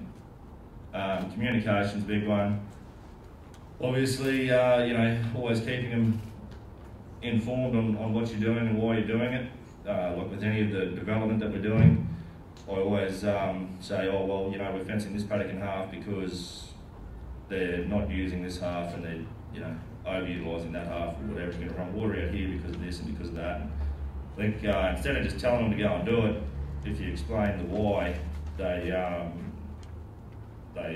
you know, do it a lot happier. Amenities, we've spent quite a lot of money on renovations to make the staff amenities good. You know, it's pretty hard to get people to look after your living areas when you don't appear to look after them yourself, in that you're letting them fall down around their ears. So, yeah, I found once we'd you know, redone the kitchen and done the floors in the rooms and new cupboards and that sort of thing, they looked after the whole house a lot better. They started to get a lawn going around the outside of it. They started to take a lot of pride in where they were living, which was good for us. And then extracurricular activities. So we had a big cooler at home, decided to put a cut-out yard off the bottom of it. Cost us next to nothing, but then they've got something to do in the afternoons that they enjoy and I also enjoy. And well, obviously we're on the Burdekin River, so they can go fishing. Got a boat there, or got my helicopter licence at the start of last year, so go for a few fishing trips every now and then. They really appreciate that. But anyway, I thought it was a bit ironic for me to come up here and tell you how good I am and why the staff love working there without actually asking them. So I sent them all a message on Monday morning and said, oh look, I've got to do this talk, can you just please send me 5 quick things of why you like working here? And so I've got a few here. Harry Casey, so he was actually working in civil, driving rollers, and his dad was a builder that was working, doing renovations for us at the time. And he rang and asked if I'd give Harry a job because he liked the culture of the workplace and that sort of thing, and thought Harry really enjoyed it anyway. And so he came with absolutely no experience at all, and now yeah, he's here for his 2nd year, loves riding horses, loves working cattle. It's been a real life changer for him and for us to have him on board. But anyway, Harry believes that the company providing skills for both horses and cattle take time to show me how to do jobs better. They show appreciation for work completed, getting comments on how well I progressed after coming from the civil industry. Dave Halstead, managing Tabletop for us, which is the part of the 130,000 acres. Professionalism in the way things are run, the way the land is managed, the way the cattle are managed and handled, the professional development offered to staff, and family values, atmosphere of being a part of Wentworth Cattle Company. So all things that make our business better and make the land better is the things that the staff really enjoy about being there. So if we can take anything away from that, it's that, you know, people enjoy being part of a progressive business. Anyway, I won't go through all of these because it's basically the same thing every time. They just really enjoy the progressive environment and the relaxed, low stress environment, I guess, would be the low stress on cattle, low stress on people. That's my theory. I didn't touch on, but we, being a part of new trials, i.e. virtual fencing, so, you know, as far as Trav goes, he's a good young ringer, you know, sort of the head stockman for us this year, and it never really occurred to me that would be something that made their job fun. So anyway, the virtual fencing thing has been really good. We're only 3 weeks into this trial, but it's been exceptional. Highly recommended through Addison's. But it's just interesting. It was interesting to me to get that feedback that was one of the things that he really liked about it. So culture, I've sort of touched on all that, but integrity with our environment, our people and our stock. So constantly trying to improve our environment and look after it. I know Matt touched on, you know, never met anyone that doesn't want to leave the country in a better position than the way they found it. But not only do I enjoy doing that and the business benefits from that, but the people enjoy that as well. So leading by example, innovation, and do as I do. It was a funny one when we were buying tabletop. We were over there doing the takeover muster, and the guy that we're buying it from said, "Oh, how do you get your young fellas to wear a helmet when you're mustering like a two-wheeler?" I said, "I wear one." He said, "Oh, I'll be buggered, you know, I'm not wearing that, it's too bloody hot, and I can't get my fellas to wear one though." And I'm like, "Well, you know, how can you expect them to want to wear one if you won't do it yourself?" So, and the way you present yourself, you know, we had a headstockman last year who used to turn up with his shirt untucked and that sort of thing, and then all of a sudden the fellas under him started showing up with their shirt untucked, and that's, you know, not something that I appreciate. So chipped him, made him tuck his shirt in, like, because I always turn up like that anyway, and then all of a sudden the men under him started tucking their shirt in as well without having to have a chat to them. So yeah, leading by example is a big one, I think, and one that's also stuck with me that we learned at GFP is having a high energy. So when you turn up at the shed in the morning at 6 o'clock, if you get in there and, "Good morning, how are you? You know, what's been going on?" They sort of all of a sudden go from dragging their feet in because they've just woken up 5 minutes early, rubbing sleep out of their eyes, to really gets their energy up as well, and always makes for a better day, I think, anyway. And establishing good relationships with clients and service providers. So, you know, really long-term relationship with the trucking company that we use, Claremont Livestock Transport.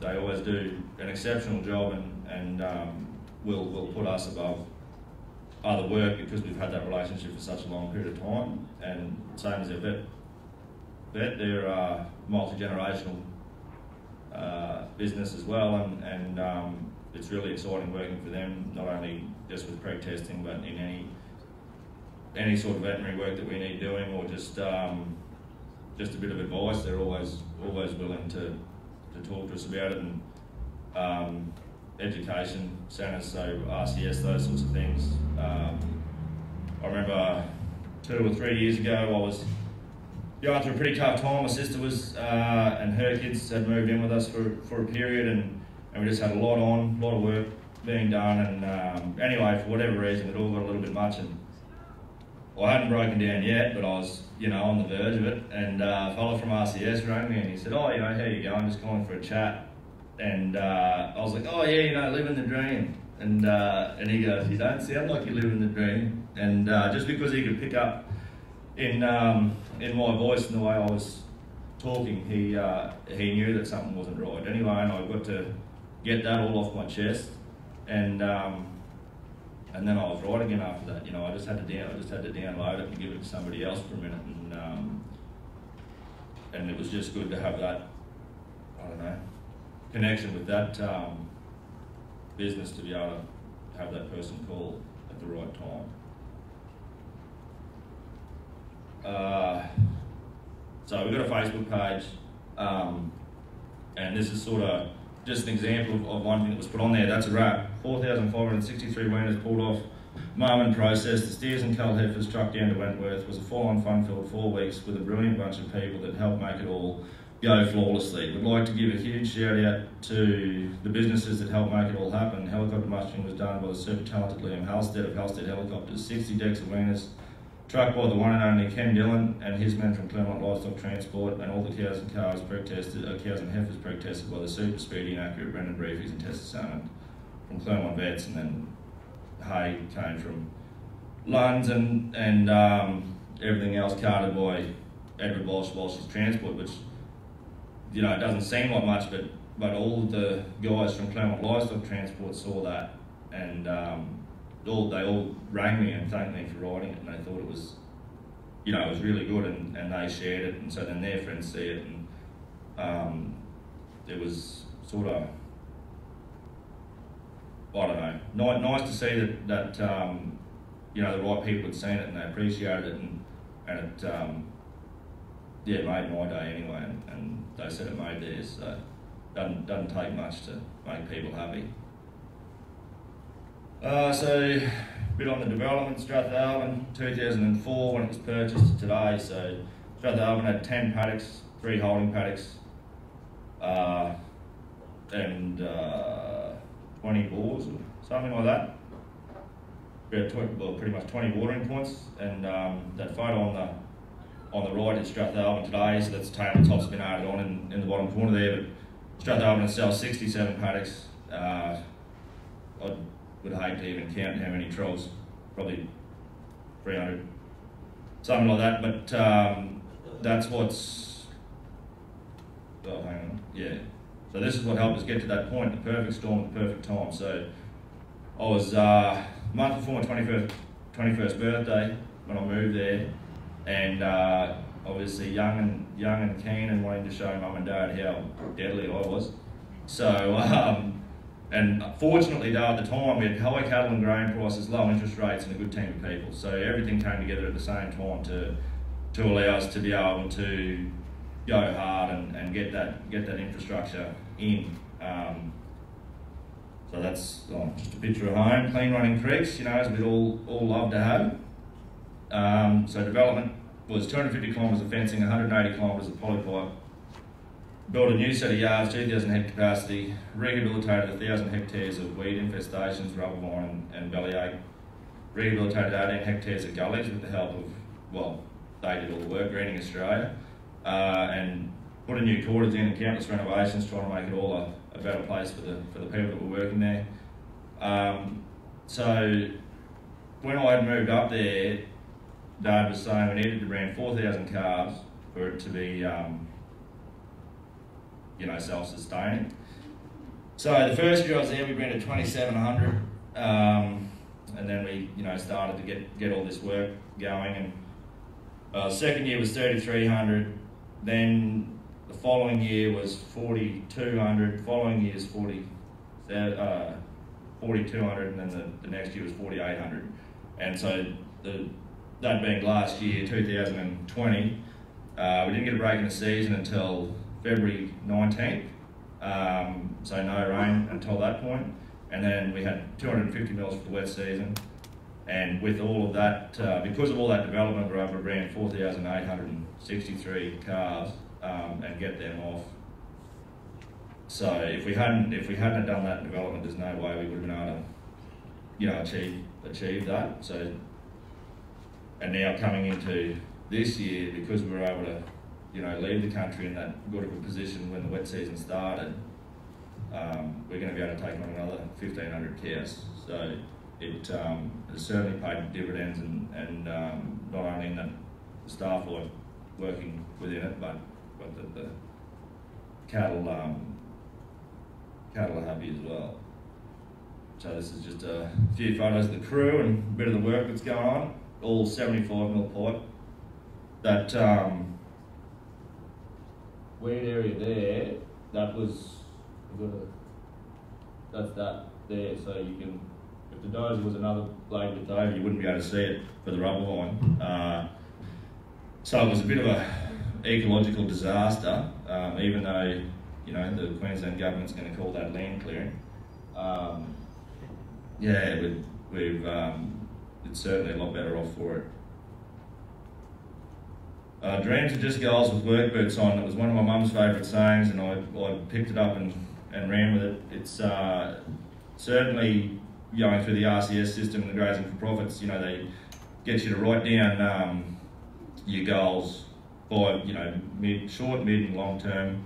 And at the end of the Grazing for Profit school, they get you to write a letter to yourself. And 12 months, you know, what I'm going to be doing in 12 months' time. And I wrote this letter and gave it to them or whatever, and they sent it to me 12 months later.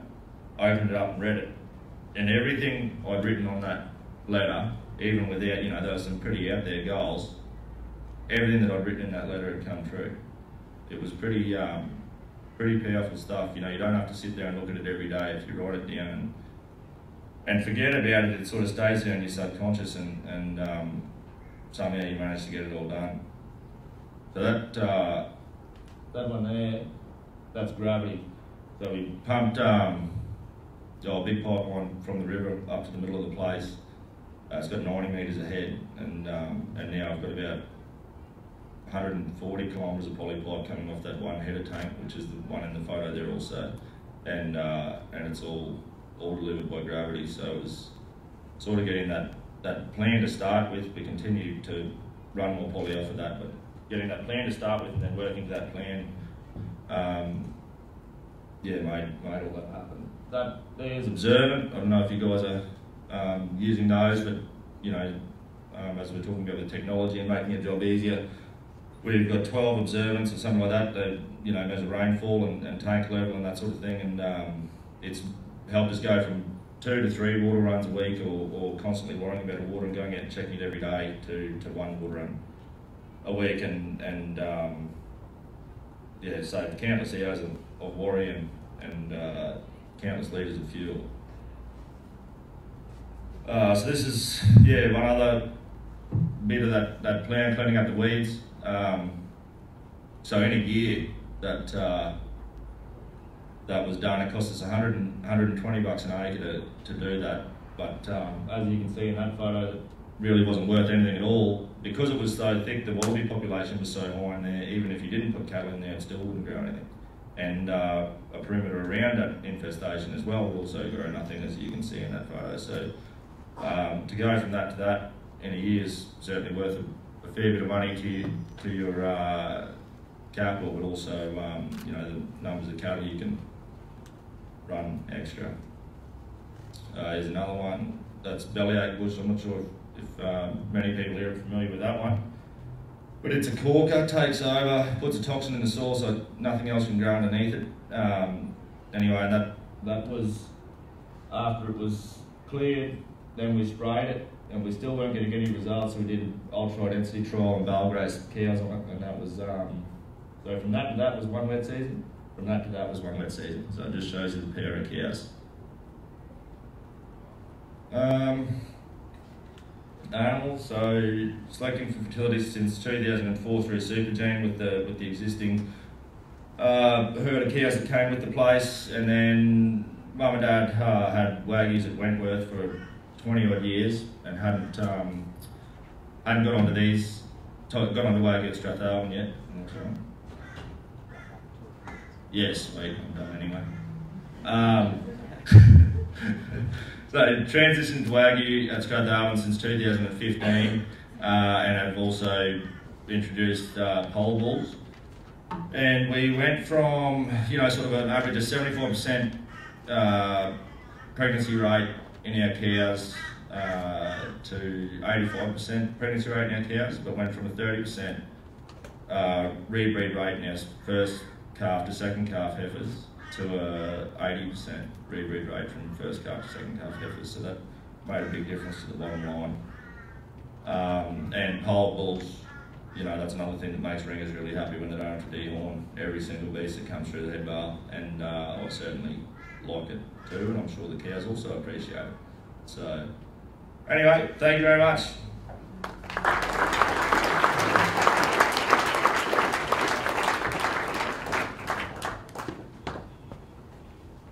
Thanks, Bristow. Really appreciate it. I think everyone would gain some valuable insights. Right, to keep things moving along, I'd like to invite the Honourable Mr. David Littleproud, MP, Minister for Agriculture, Drought and Emergency Management, up to the stage to address the audience.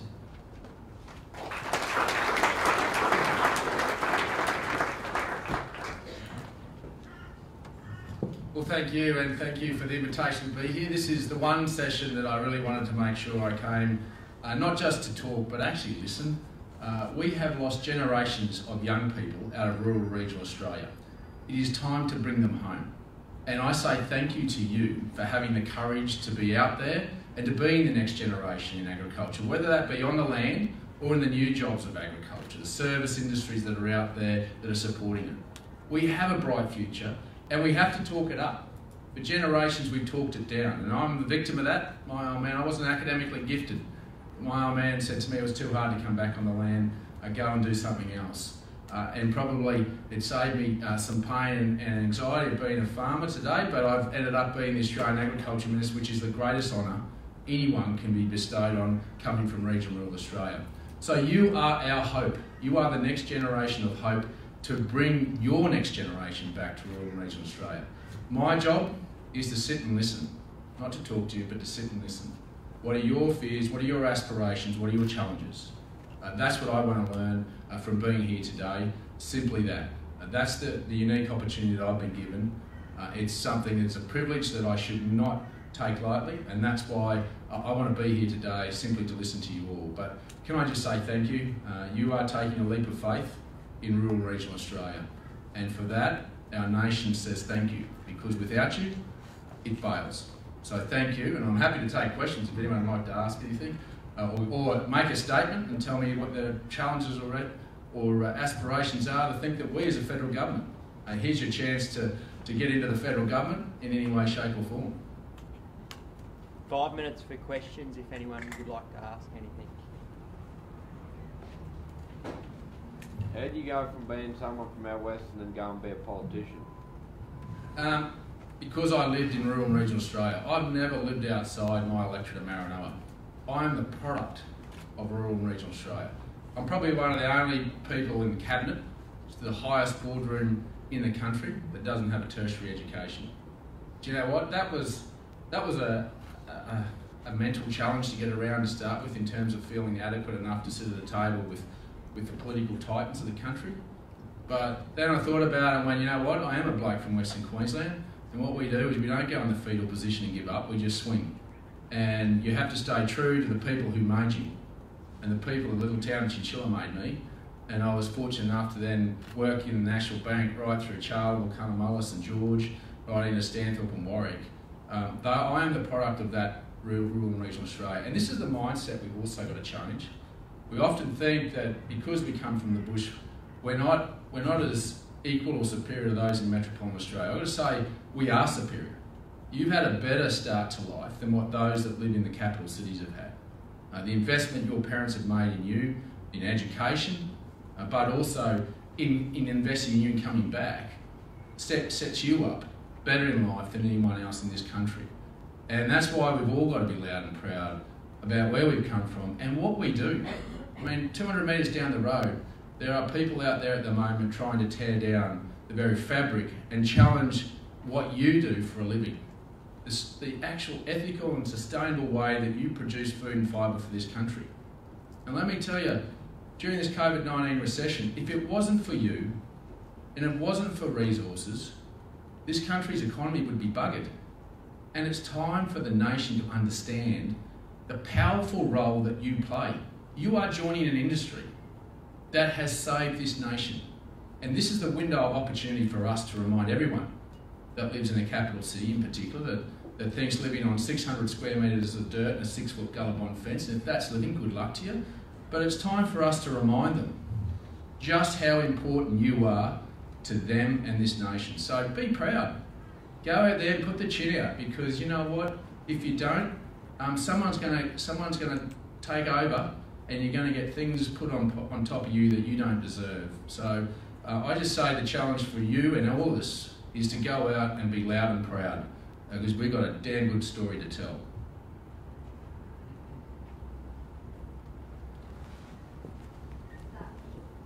Now we're just waiting for a mic. Yay. I really don't belong in this room because obviously I'm not under 35. Me neither. I'm just, I'd say. But David, this is a little unfair on you, but these people in this room are our future, which you've just said. And there is something really important that the government can do to help us, as the over 35s, pass down to the next generation. And I hope you know what I'm talking about, because my husband had lunch with you the other day. But the thing is, I believe you're a politician that speaks from the heart, and you have the right background and the right intention. However, you're the uneducated one in the room, no tertiary diploma behind your name, but most of us don't. Well, the young ones do. But sorry, I'll just say, that idea is about, and Richard won't even help me because he said it's not the place. It is, because we need these people in this room, these young ones, to be lobbying for the same thing. And that's how we're able to pass our assets down without giving it all away to the government. Because not you personally, but we give enough to the government to keep people that don't want to work able to not work. Yeah. So these people, and maybe Richard would give a quick thing, or you would, because then I'd know you understood it, Yeah. to make it so we can pass our assets without losing half of them. So this pertains to capital gains tax, and particularly around succession. And I can tell you, as someone that used to be an agri-banker, they were some of the most challenging conversations you had with families at the kitchen table. And it sometimes brought emotive conversations that didn't always end well. And so navigating that's important, but I think the role that we can play is twofold. And I think looking at that capital gains tax in terms of passing it through and in terms of having to sell property to purchase other ones, there can be some pragmatic solutions to that. And I think that's one of the legs of the solutions. The other one that I'm very passionate about, while we've started the Regional Investment Corporation, we've got the Agri-Starter loans. They are just vanilla lending products. They keep competitive tension with the banks, which is a good thing. But what I'm trying to explore with the banks is now looking at how does the Australian government support young people to buy their first property, not necessarily with a loan, but is it through a guarantee? We're able to do it for the first homeowners in capital cities, a first farmers guarantee where the government plays a role in supporting the banks in you getting into it, because the biggest impost in you getting in is the capital cost, and then the capital outlay to stock it or to buy the gear to run the machinery. So it's important that we get that balance right. So I think the capital gains tax is one leg of the solution, and I think the other piece is to continue to explore. And I've got to say that I don't know whether any of the banks are here, but they have been very forward-leaning on this, and we are trying to work through what that will look like, because that is going to be the biggest impost in terms of succession, but even just giving someone a start is the capital cost. And that's why I say that's our opportunity, but I'm also very cognizant of the fact that there are other new jobs of agriculture as well. And while not everyone will want to go on the land, what we're also trying to do is bring in the new jobs in the research, science and tech. And in fact, we've just announced 8 new innovation hubs in regional universities. I've got nothing against sandstone universities, they do a great job, but I think regional universities are the ones where agri can really be rolled out of and rolled out better, because then there's the adoption extension piece of it as well, where we'll do the research, we'll do the technology, but we're creating the new jobs in regional Australia. There's over $1 billion a year in R&D money through levy payers and through the Australian taxpayer, that if we were to funnel it through our regional universities, and you actually had a say in what that research is better than what we've got now, then lo and behold, you get $1.1 billion flowing through regional Australia. You're creating regional jobs. And when I talk about bringing our young people home, that's not just to the land. That's also into the new jobs of agriculture, the next pillar of agriculture that I believe we can build. But the big thing that we can do is just pragmatic policy that Richard really gave me the kitchen table thrown at me on Monday or whenever it was. But I think that it's not a big ask for government to look at this, because I don't think the impost financially in the budget is significant, particularly if we're making an investment in our most important asset, which is you. If we don't have that, then we don't have rural and regional Australia. So we're looking at a suite of those things, and I'm not talking on the never, 2 or 3 years after the next election. These are things we're formulating now, and it's been because we come and listen to you, and those are the sort of things that I'm hearing as I get around and do shed meetings. One more. David, you've been here all week, which I think is a wonderful sign for the commitment from government. My question is there one thing that you've learnt over your time at Beef that you didn't know prior to arriving on Monday? I think I've had a couple of hats. I've been Ag Minister since 17 with a little hiatus for 6 or 7 months, and I've also had emergency management. And I've always heard about how strong we are in the bush, but you know what? I've over the last 3 years since the last Beef, I've seen some pretty ordinary things. I mean, I remember flying up in the northwest Queensland, those floods, flying in and talking to cockies who just said, mate, what have you got? And they absolutely lost it all, but there's some poor bugger down the road that's worse off.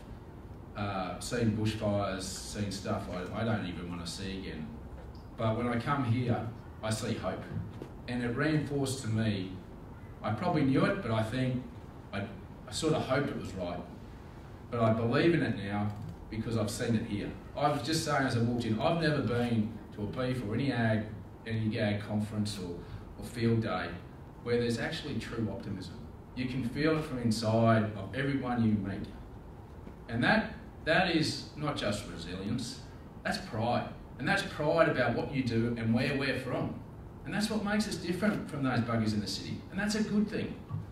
And that's why I'm saying, I think the big thing, it's probably nothing new, but it just really has just reinforced after all the shitty things I've seen over the last 2 years, that it's you people that has just been new to me, that hope still exists. And particularly when I see forums like that. And the one thing is that we've all got to understand now is there's an opportunity to leave a legacy of that. And you now are the custodians of that for generations to come. And so custodians of that before, like the Richard Hughes that are sitting here today, they've done their bit. It's now time for the baton to be handed over to you. And you can do it, just like Richard Hughes and everyone else over 35 in this room that's played their bit. But never underestimate your contribution, because I'm just a bloke from Western Queensland with a year 12 education and I'm sitting in the cabinet and I still don't know how.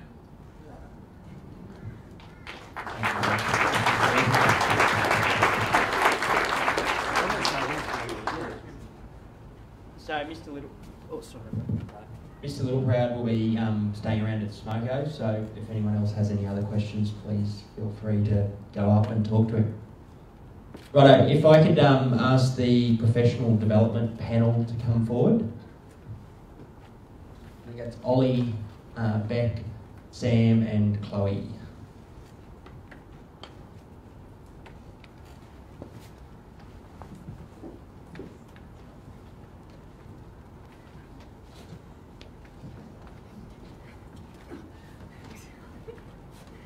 Righto guys, so the purpose of this session is to provide a bit of an overview of some of the professional development and mentoring opportunities there are out there in the beef industry. If you would like any sort of further information on any of these specific programs, I think the website's up on the screen behind us. But for this short session, we have 4 incredible panellists. Chloe, Sam, Beck and Ollie, who are going to share some of their insights from the various programs that they've been involved with. So I'll start with you, Chloe. Chloe, you're with Meat Standards Australia as a Business Development Officer, and you're here today representing the Graham Acton Beef Connections program, is that correct? Yeah, that's correct. Do you just want to give us just a quick 1-minute background on yourself? Yeah, sure. So for the past 4.5 years, I've been working with Tees Australia, and more recently just moved to Meat and Livestock Australia as the MSA Senior Business Development Officer. Before that, I went through the University of Queensland and did a Bachelor of Agricultural Science.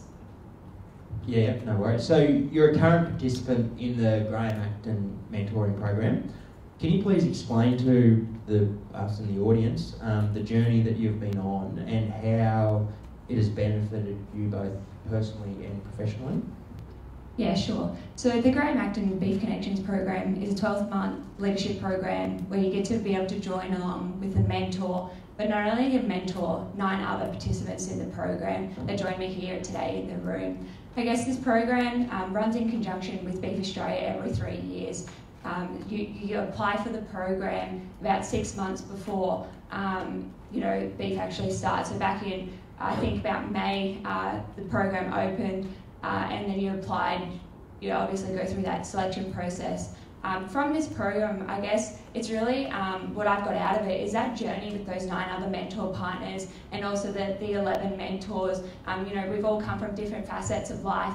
And just hearing their journey and being able to go along with them And then also the workshops that the facilitator, Bob Bishop, has been able to facilitate has been really an incredible journey.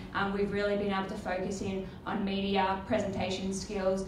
Then we've done a lot of self-development, really learning about ourselves, how we communicate, time management. So yeah, really good professional and personal development opportunity. One that I guess I'm really thankful and humbled to be a part of the Graham Acton Beef Connections program. Yeah, good one. Sounds interesting. So Sam Cobb, you're a producer from Clermont. Is that correct? Yeah, that's right. Yep. And you're here representing the Advancing Beef Leaders Program, or ABL course. Could you give us just a 1-minute intro? Yeah, sure. So I won't delve into the actual, startings of ABL because that will be spoken about later in this session today. But it was a pilot program put on by DAF, so we were the North Queensland pilot program for that. As it's solely high-level professional development, but with that comes a lot of personal development as well. And for me personally, it just came at a pivotal time, I guess. I survived succession, and you can survive, and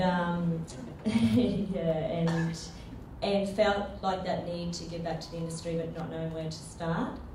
Definitely the level of professional development in this with the dual rig needs, really spices, communication models, technical foundations, it definitely sets you up for that, to go ahead with that, to go forth. Yeah, no, it's a fantastic program. So what made you apply for the program and get into it? Was it post-succession planning, or were there other reasons as well? Yeah, as probably just alluded to, just a pivotal time of our lives. Like we all get busy in our own backyards, and I think we underestimate what we can give back to the industry, and not knowing how to start that journey. So that was when it was delivered on my doorstep via Facebook. I thought, there's an opportunity, a door, always. A door opens. That's where you take the chance when you've got it. Yeah, no, that's great. I'm actually part of the 2021 group of the ABL course, and it's a fantastic program. Beck, you're a producer from Augathella, and you're here today representing the Nuffield Australia program. Could you give us a 1-minute intro on yourself? Thanks. So it wasn't as young as Bristow. I wasn't 21, but 29, and we got launched into our first property opportunity, which we were very, very lucky. We knew that at the time. So interest rates are 9%. We didn't have the cash flow to cover our interest payments. So it was, we definitely had our work boots on to achieve our dream. So we hooked in and did a lot of water and wire development. It was pretty similar to Bristow's story, and actually just got the profit driving things happening in our business. So got our grazing management sorted, got our herd management sorted with seasonal mating. But really it was quite frustrating because we'd done all this work with our herd management, but then I'd go to buy bulls and I just felt like I was taking a backward step. So I was being hard on my cows, but to bring the bulls in was just a real issue. So I was just like, we've got a real problem in the north when I'm looking for tropical cattle that are well adjusted. So it really just got me thinking about how can I solve this problem, which led me down the road to Nuffield. So yeah, okay, and so the drivers behind joining the Nuffield course were looking for ways to solve a problem within your business, is that correct? Yeah, definitely. Like I felt like we'd addressed those main profit drivers that I could, so the next thing was genetics. So I just had this burning desire to find out more about how I could optimise my genetic selection with our herd in tropical cattle particularly. So I thought, rightio, well I'll be part of the solution. I'm going to become a seed stock producer and look at how I can actually address this gap in the industry. So I went through the Nuffield process and applied for a Nuffield scholarship, of which I suppose our point of difference is global.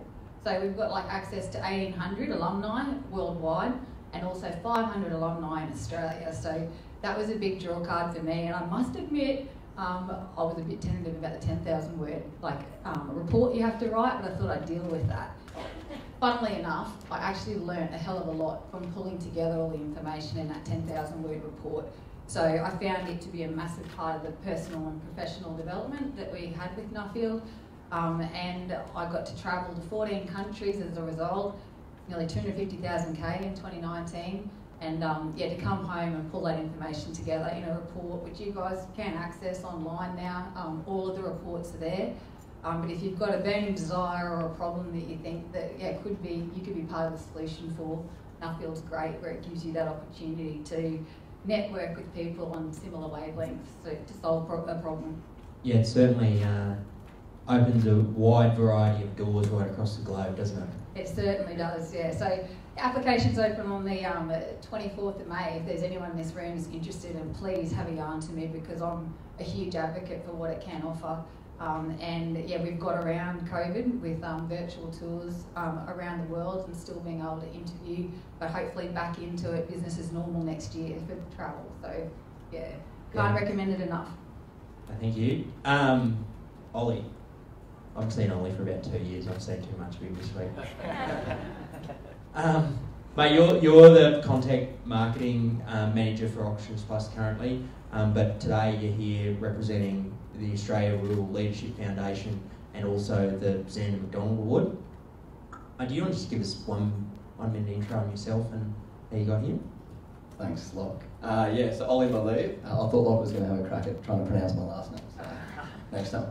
I suppose I grew up in Sydney, so a city guy, fell in love with ag from a young age.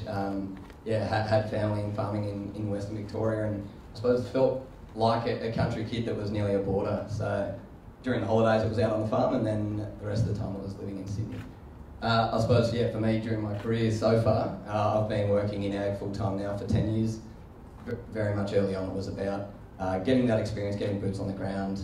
I worked across sheep, cattle and cropping in Eastern Australia, and then took the chance to go across to Canada, studied at Marcus Oldham, and I suppose the last 5 years has been looking at different opportunities, whether it was exporting asparagus out of Kiwi Rub through to ag tech. Had a crack working in a corporate more recently before joining AuctionsPlus just a couple of months ago.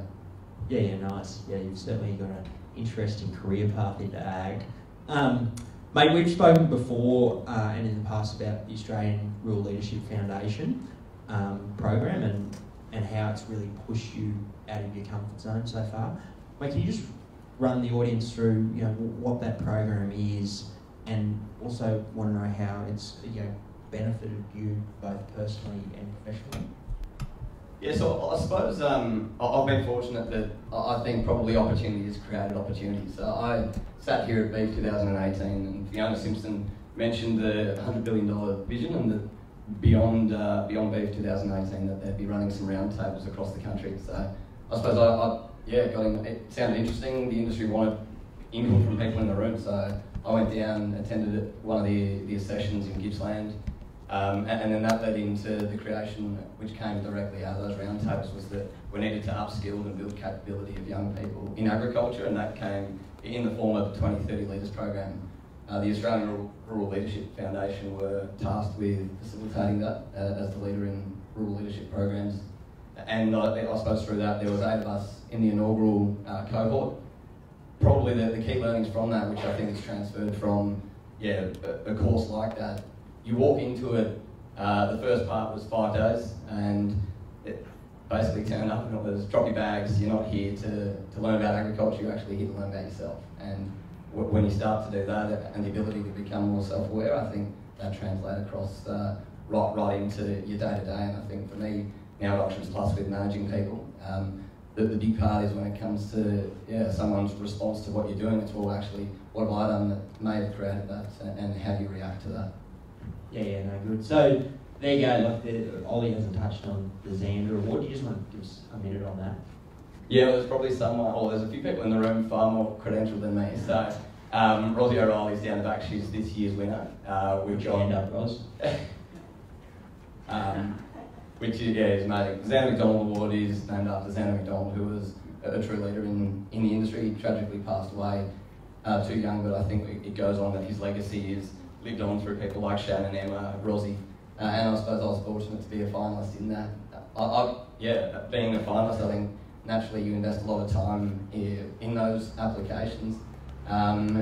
Bummed not to win, but I think it's probably part of that is the learnings you take away from it, and just getting that far, what you learn through the application process, and then Rosie will take off on a mentoring trip around Australia and hopefully New Zealand if the bubble stays open, depending on what happens in Sydney's eastern suburbs. And I think for me as a finalist, you still get access to the people.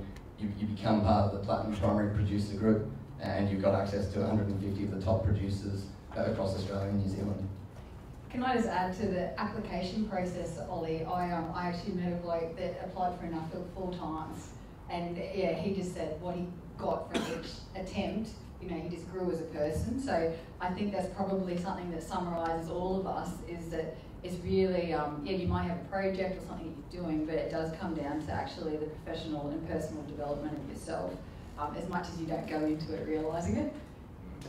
And I guess even the development, of just going through that application process of signing up to one of these things, even if you don't get it. So there you go, guys. There's 5 great sort of networking, professional development courses out there and available, and these guys have obviously gone through them and gained a lot out of it. So just before Smoko, we'll just open it up to the floor if there's any questions for any of these guys on their various journeys through these programs. So can I jump in with one more? So the Australian Rural Leadership Foundation, is great to have the Minister here as well. So the Drought Leaders Program begins in the next couple of months. It's initially been launched and applications will open for that soon. I think they want to put about 300 people through that program, and essentially it is about how do we build the capability of people in rural and regional Australia to have impact that, yes, we're in good times right now, but the realist in me says those good times won't last, and we will be faced with challenges, and it's up to everyday people. I think we can look at government and wait for you guys to lead and make decisions, but at the end of the day, whether it's in the community or as an industry, we need everyday people to step up, and as part of that, there's the leadership program, but then there's actually some funding to take. If you've got an idea, you can turn that into a reality in your community. Yeah, that's great. So much of the leadership really does have to come from the ground up, doesn't it? So, any questions?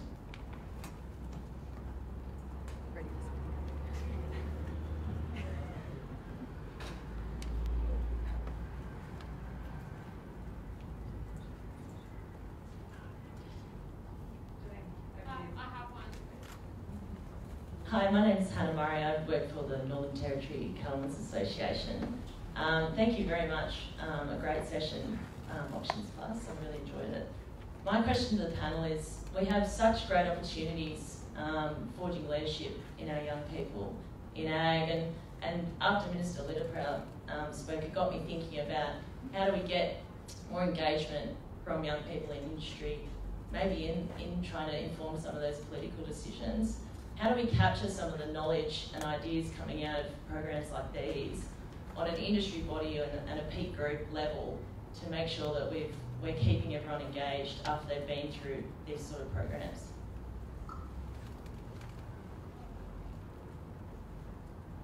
Yeah, I might just speak on behalf of ABL there directly in saying that it is...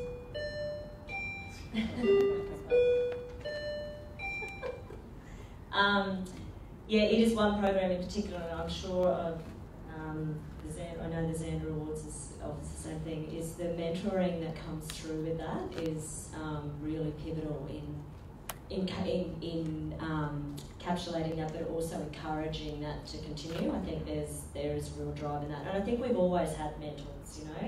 We're just putting, it's like sustainability, we're now putting a name on it, right? So, but there's a lot of power in those programs that have the mentoring and networking and continuing support. Anyone else like to add anything?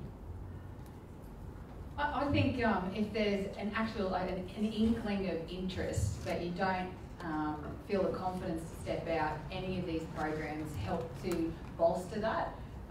So I think that really it's backing yourself and being proud enough to step out of your comfort zone, which is pretty comfortable sometimes, but I think that's probably a big thing. Like we, as young people, we do have to be brave enough to step forward. And yeah, I know I got a tap on the shoulder, like, you know, a lot younger than 29, and I was like, oh God, not me. You know, like it's so I think it's just backing yourself, because we do need the youth and we do need your enthusiasm.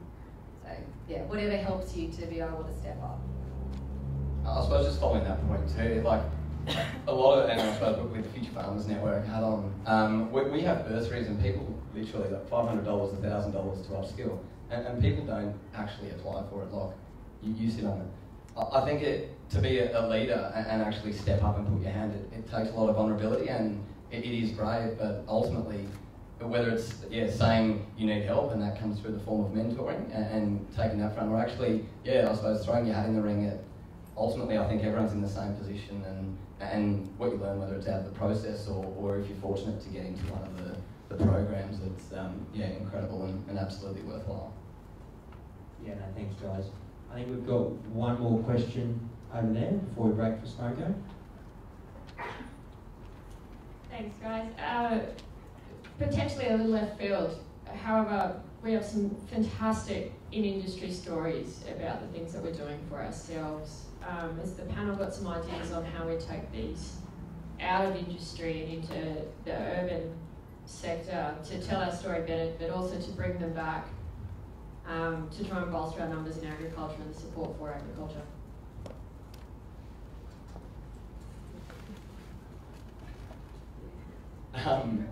So I suppose I saw an opportunity to create something called Humans of Agriculture a couple of years ago, and that was played off Humans of New York, which was everyday people sharing their stories.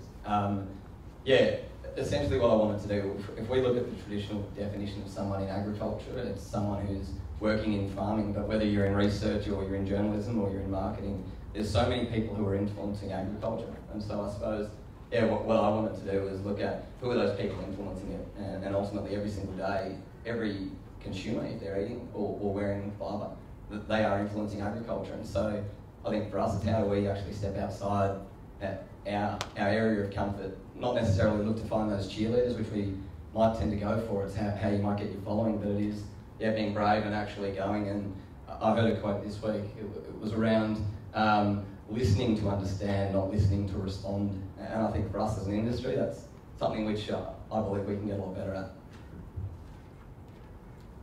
Anyone else got anything to add? I probably can to that too, in that I think a lot of us are already doing it. You know, we have these platforms, Instagram, Facebook, and you know, a lot of us are already posting, you know, everyday photos. It's thinking, I guess, you know, who's seeing that and what you can, you know, just add maybe a few little words, and you know, someone you might take for granted. You're riding along behind a mob of cattle, but you know, if you just had a little bit more of a spiel on there of what you're actually doing for that, you don't know who's watching that, who's seeing it, and I think there's a lot of, you know, we have these fantastic platforms now, we just need to, you know, be mindful of how we're using them. Okay, that's great. One more up the back, Angus. Thanks, Locke. We had a really interesting conversation on our rooftop earlier this week around the softer skills that I guess potentially the industry is lacking. And I think what people might not be aware is that actually in these programs, when you know they might be around a specific project or you're going in there to learn a specific skill, there's a huge amount of personal development that occurs, and that those softer skills around maybe managing people or how to lead differently. And I guess what I'm keen to hear is from each of the panellists, perhaps a personal, I guess, development piece that they've learnt in their journey, if there is one. Yeah, so I guess I touched on this yesterday in our Big Connections talk, and really focused in on a lot of the times we talk about the technical skills that we actually require to be able to do our jobs, and we often forget about those soft skills, like how to build a relationship, how to actually communicate, And that's really, the people are what really matters.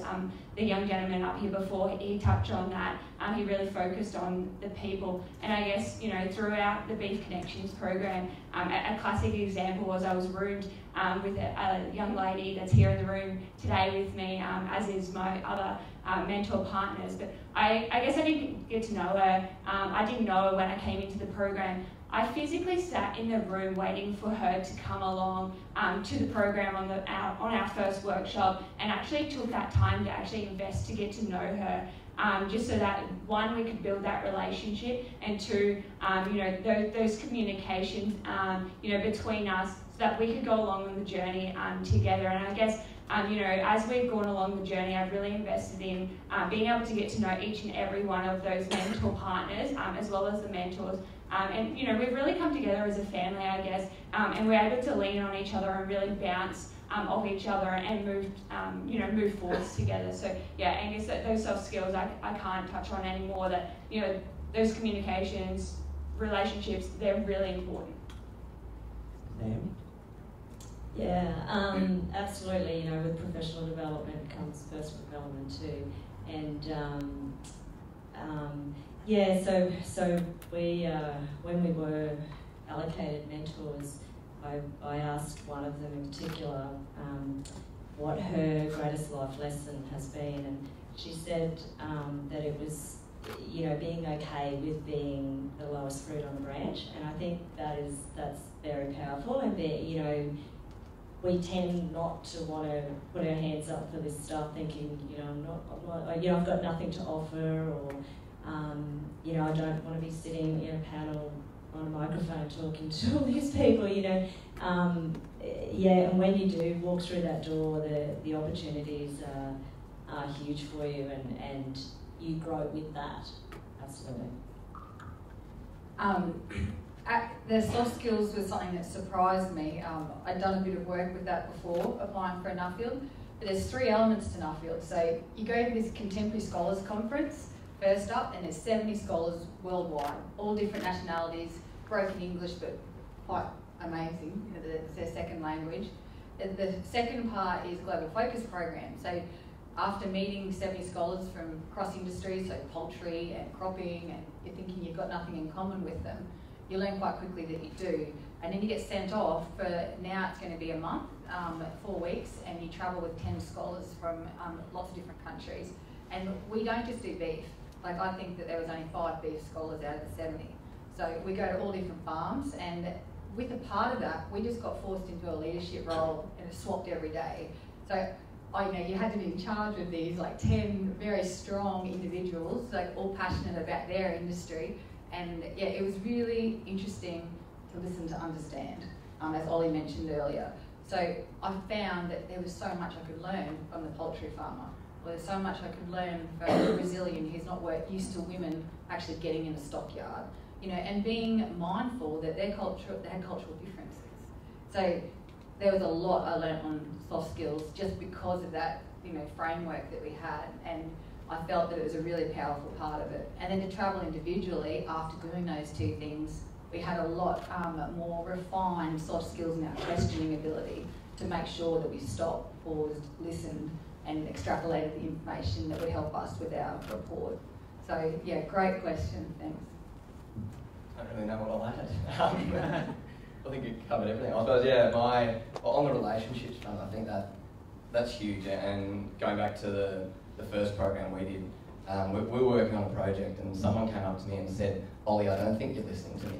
And I was just like, but it was supposed to be more forward than that. And I just went, oh man, I definitely didn't handle it as well as I could. But I think coming back to that relationship piece, probably the benefit of hindsight was the fact that we could have that conversation, that we were comfortable enough to go up to each other, call each other out on actions and behaviours. Probably, it is those soft skills, whether it's dealing with a customer, with your workers. I think, as Angus said, it's come up time and time again this week. Probably one of the key areas, whether you're about to exit the industry and hand it over to the next generation, or you're just coming in, it's, I suppose, being a real person first and foremost, and then translating that across into how you carry yourself. Yeah, no, that's good. We'll break for smoker now. Sorry, Roger. If there's any other questions, please use this opportunity to grab any of the panellists here and/or the speakers from before, and Mr. Littleproud will be here enjoying a cup of coffee as well. Thanks, guys. We'll see you back in 15 minutes. Have a bit of a look around. And then next up, let's give a big round of applause to these people standing up and representing our industry. You guys are rock stars. You grab a seat. Thank you. So, it was only a couple of weeks ago that I decided myself to become a member of Cattle Council. And you know what the crazy thing is? I'm a 4th generation grazier. And we have never had this conversation at our dining table about representation in our industry. Imagine that. Like, it's my way of life. It's my father's way of life. And as a dad to 3 amazing kids, it's their future. So, what changed? What made me decide to become a member of the Cattle Council? Well, along the journey that I've had with the Advancing Beef Leaders program, I've learned some things from these amazing people right here. And those things I want to share with you today. And that is that there is no progress without involvement, and you can't expect improvement without contribution. Thank you very much, and please make welcome Emma Knight and Ian McMurray.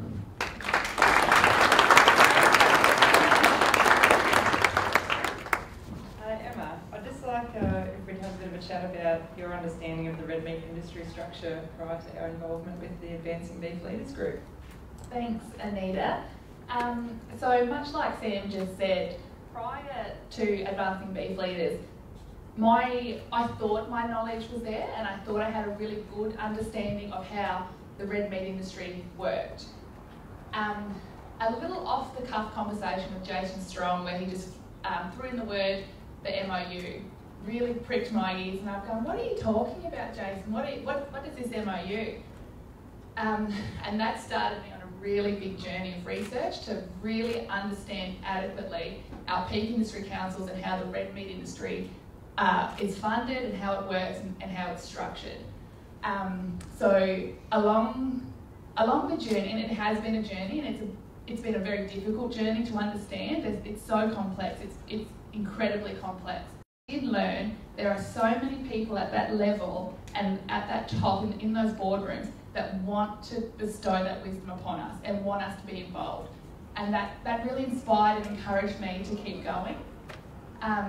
My understanding is now great, and I feel like I can have a really adequate and in-depth conversation around that. And if you do have any questions or would like to know more, please do come and see me. As mentioned, it's complex, so I've compiled a 12-page document that really condenses and explains the MOU and Peak Industry Council. So please do come and approach any one of us to access that. That will kickstart your journey to understanding. Thanks, Emma. She's plowed in about at least 3 or 4 full days in a row, trailing through all of the websites to put that together. Since then, how have you stepped up off the grandstand and out into the field to start to contribute? Yeah. So in the session before Smoko, Hannah, if you're still here, asked a really great question about where to after you've completed the leadership journeys. I, with the amazing support of my mentor, Russell Lethbridge, to the left of me here, there was an opportunity about 6 months ago to apply for the Young Producers Council on AgForce, which is a pilot program never been done before. So I picked up the phone to my mentor. I think it's been captured this morning how valuable and important they are to us, and whether you're in a leadership program or personally, find yourself a mentor. So I picked up the phone to Russell and I said, look, I've come across this opportunity. I know I'm not ready and I'm not aware enough to be at that table, but I'm thinking about it. Much like Mr. Littleproud said earlier, I don't have an education beyond Year 12, and that was a complete barrier for me. Not from anyone else, a personal barrier that I built for myself. Russell was able to just smash that and saying, Em, that's not what this is about. You know, you're so ready for this, and we need young people to step up and become involved. So I thought about it, and I toed and froed, and I did the application, and I didn't think about it for a little bit, and Russell kept on me. And I put that application in, and now I'm really happy to say I'm having meaningful contribution to industry through that avenue.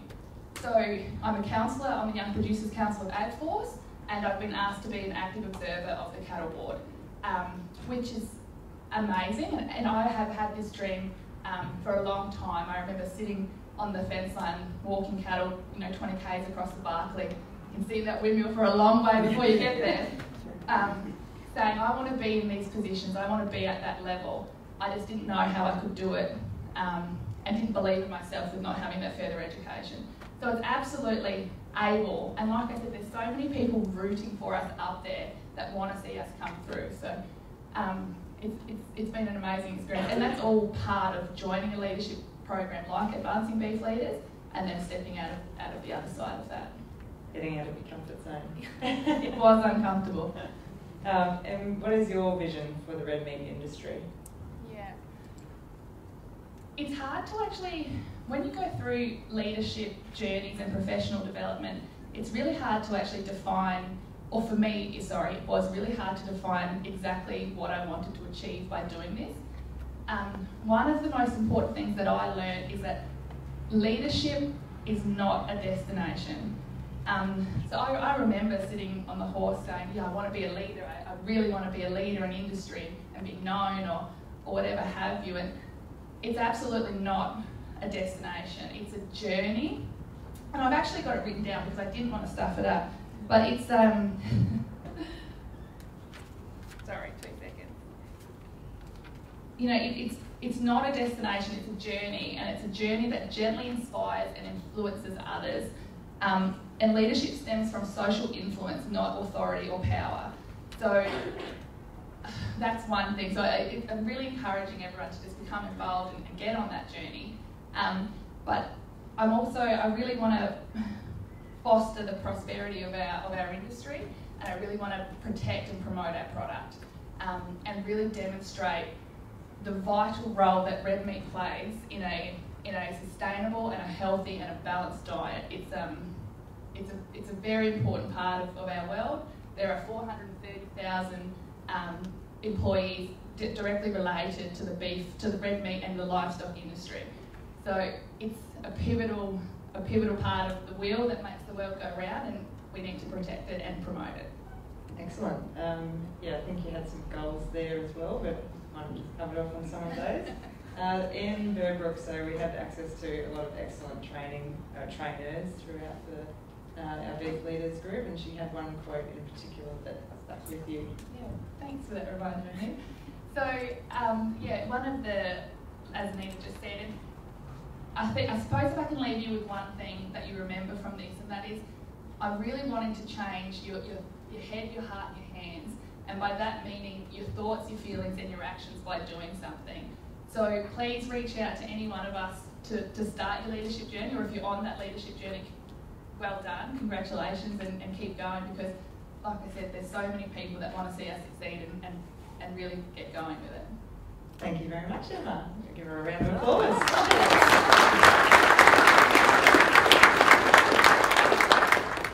Our group is really grateful to have Senator Susan McDonald to come and speak with us as well. She gave an inspiring talk which really kicked off Emma's Spire in Mount Isa at the end of last year. So we'd just like to welcome Senator Susan McDonald.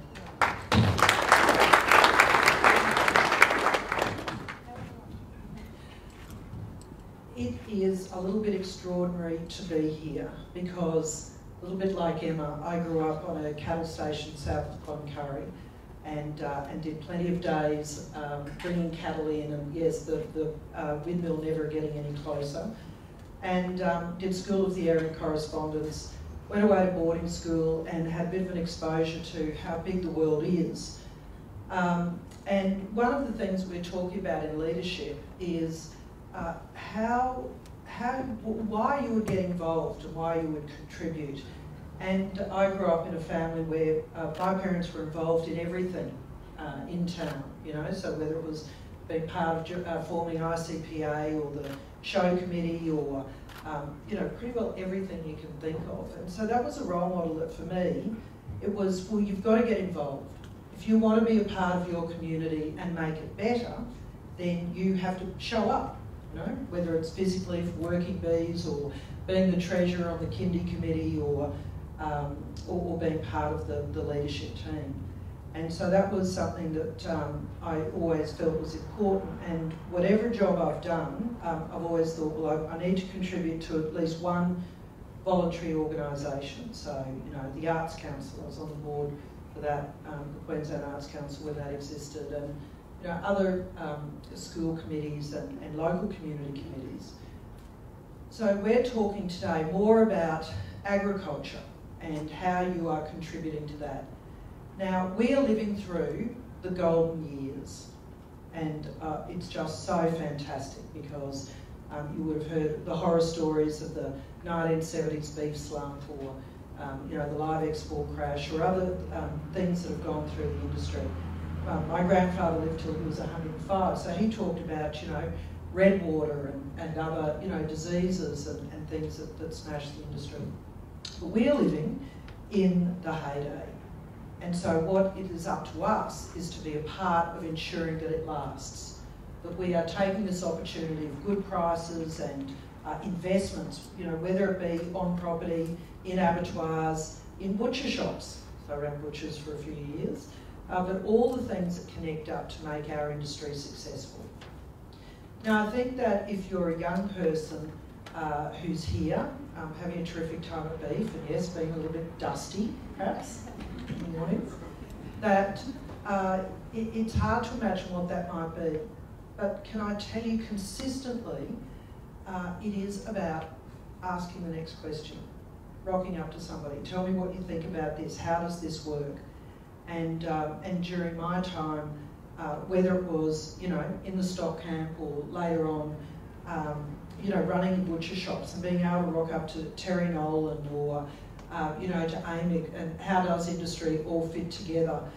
I had a very, very big whiteboard with lots of lines and circles, and the minister is sorting that out, I'm sure. But it is about asking people questions. People are very keen to share their information. And we were just having a great conversation before with Hannah about, you know, if there are a lot of grey heads in the room, all the more reason why you should speak up. Because they are also keen. They've been where you've been. They've sat in your chair or walked in your boots, and they want you to take over from them, to succeed them and to provide the energy and the leadership for tomorrow. So never walk away from asking the question, because I'm pretty sure if you're thinking it, there's somebody else around the room that's thinking it as well. So take that opportunity. But it is about getting involved and showing up. And yes, joining your organisation, your peak, because it is only as good as all of us who care about our community, being the beef industry, standing up and getting involved. And then that, of course, rolls into politics. Now, I'm not going to be political because that's not what we're here about. But what I am going to talk about is being effective. So I've lived all of my life or worked in the North. And we've talked about our future and the opportunities for the North. You know, sitting under the stars with my grandfather at night or in the camp or whatever we were doing. And it is never ever about government. Government doesn't employ, it doesn't create jobs. Government doesn't do, you know, breed the cattle, get them slaughtered. That is all industry. That is all us. What government does is provide a framework that we can get on with business. And I have to tell you, I'm really excited today because we have had a series of announcements that let us get on with being world-class producers and adopting the sort of innovation and exciting opportunities that we know have been waiting for us. They've been waiting for us to be able to take advantage of it. So whether it's internet connectivity, better roads, better access to insurance or to finance, all of this overlay is happening. Biosecurity, defence, so that we are safe in developing our industries. Now, that only happens if you get involved and because somebody needs to do my job next. Somebody needs to do the minister's job next. We have to send people who are passionate about our industry, who know what we're talking about, to Canberra. It's very tempting to say that looks a bit ordinary and I don't want to do that, but we have to, push people who might have capacity into jobs. David Littleproud pushed me into a job, and I'm grateful because I get to talk about the things that we know need to happen. So there are lots of pathways to getting involved, but sometimes it's when you can feel it. If you can feel it in your guts and you know that there's something that needs to be said, that's what you need to be walking towards, no matter how scary it feels. But get involved, ask the next question. There are people desperate to give you an answer, to mentor you, to hold out their hand, to pull you in to that conversation, because you are the future. You are the future. So that's it. That's leadership. Jane,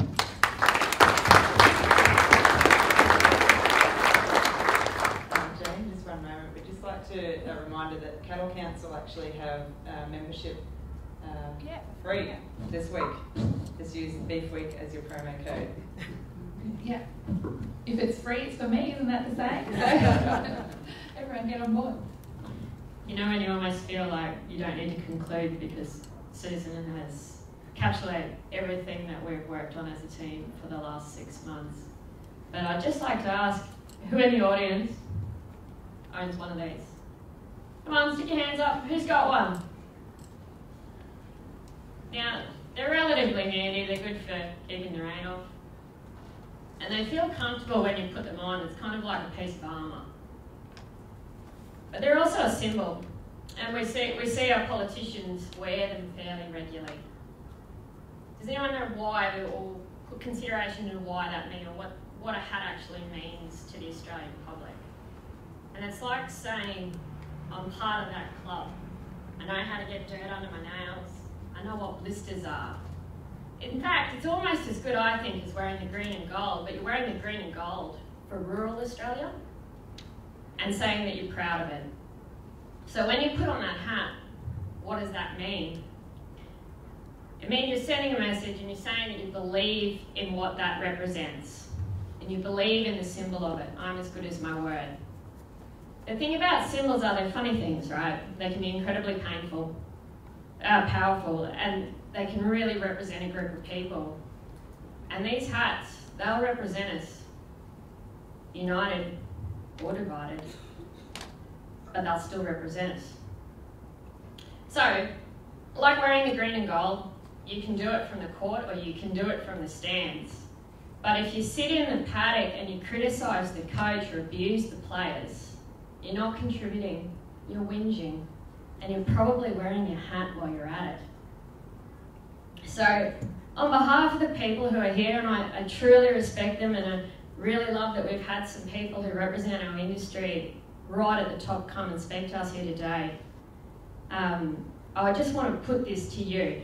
How can there be progress if there is no involvement? And by involvement, I mean this. If you wear the hat, you are involved. This is your livelihood, your industry, and your passion. So I would say to this, if you're prepared to complain, put on your hat and get on the court.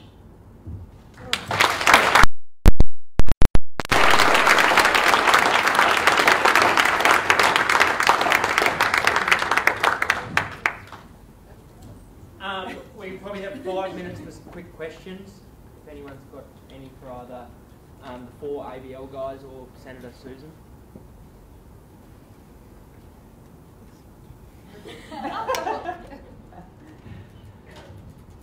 Who's... anyone? Sure there'll be a hand up somewhere. Over there.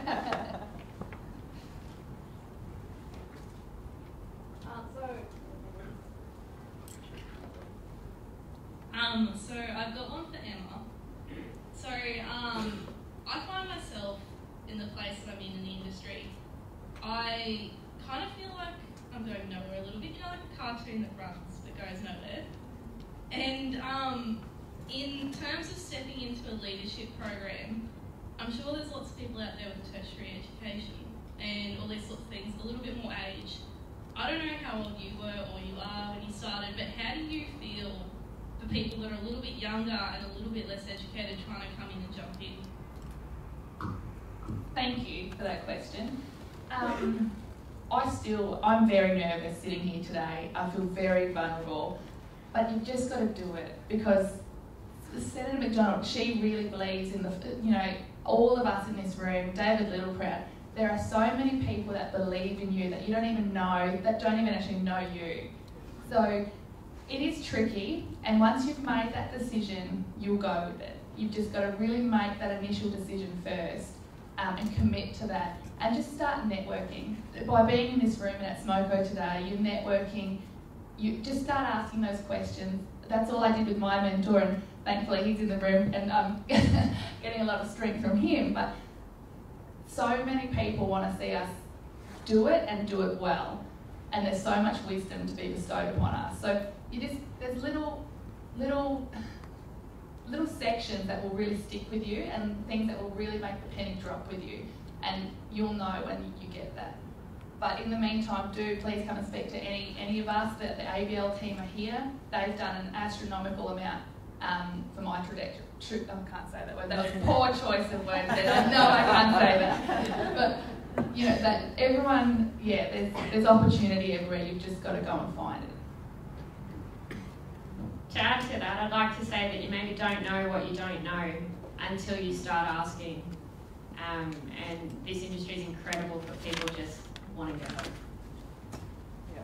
To add as well, I wasn't really aware of the beef research committees, even though I work as a cattle vet, which is pretty sad.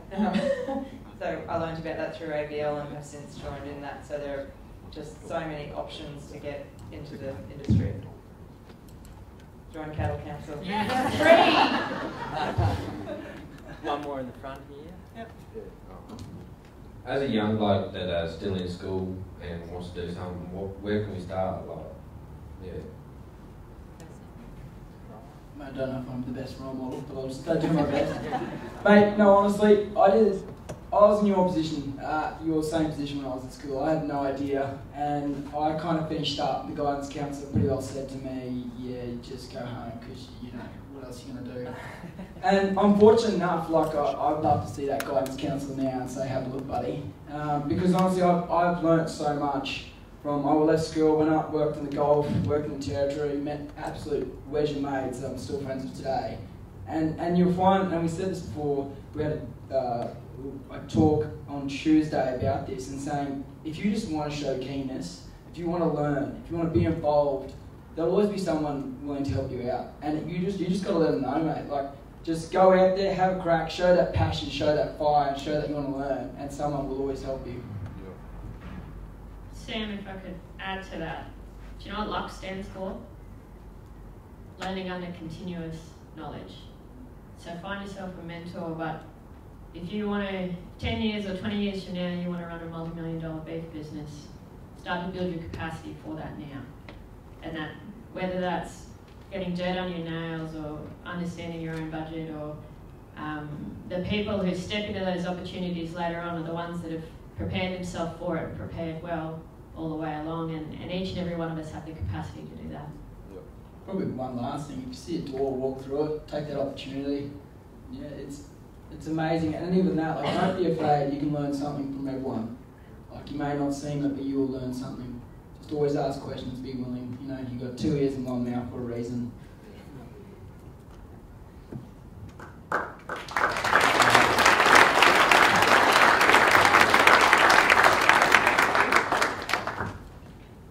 Okay. I probably just want to reiterate, the ABL is a fantastic course, and these guys have been able to get up here today and present so concisely and with such a clear message because of, I'm assuming, some of the learnings they got through the program and has improved their industry knowledge. So if anyone is at all interested in getting involved with that program, I think Amanda is in the room here today. Can you stand up? Please feel free, if you've got time, to go and have a chat to Amanda at any stage. And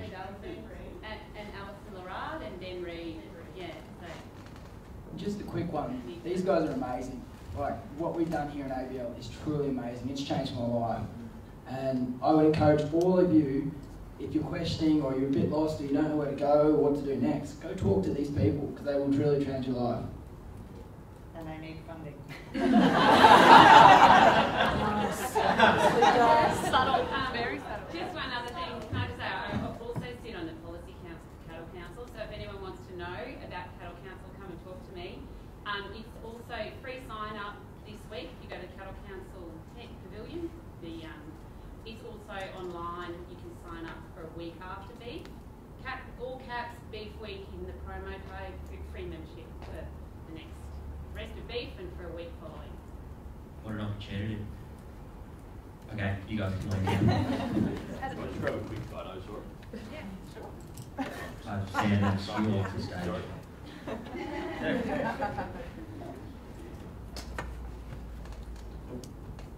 Thank you.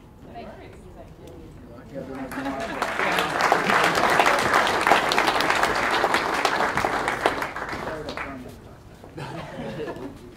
Righto, I'd now like to introduce Matt Hood back to the stage. I think everyone got so much out of his first presentation that he wants to keep talking. He's going to run us through a bit of a practical activity. He hasn't given anything away to me, so we're in for a bit of a surprise here. Thanks, Matt.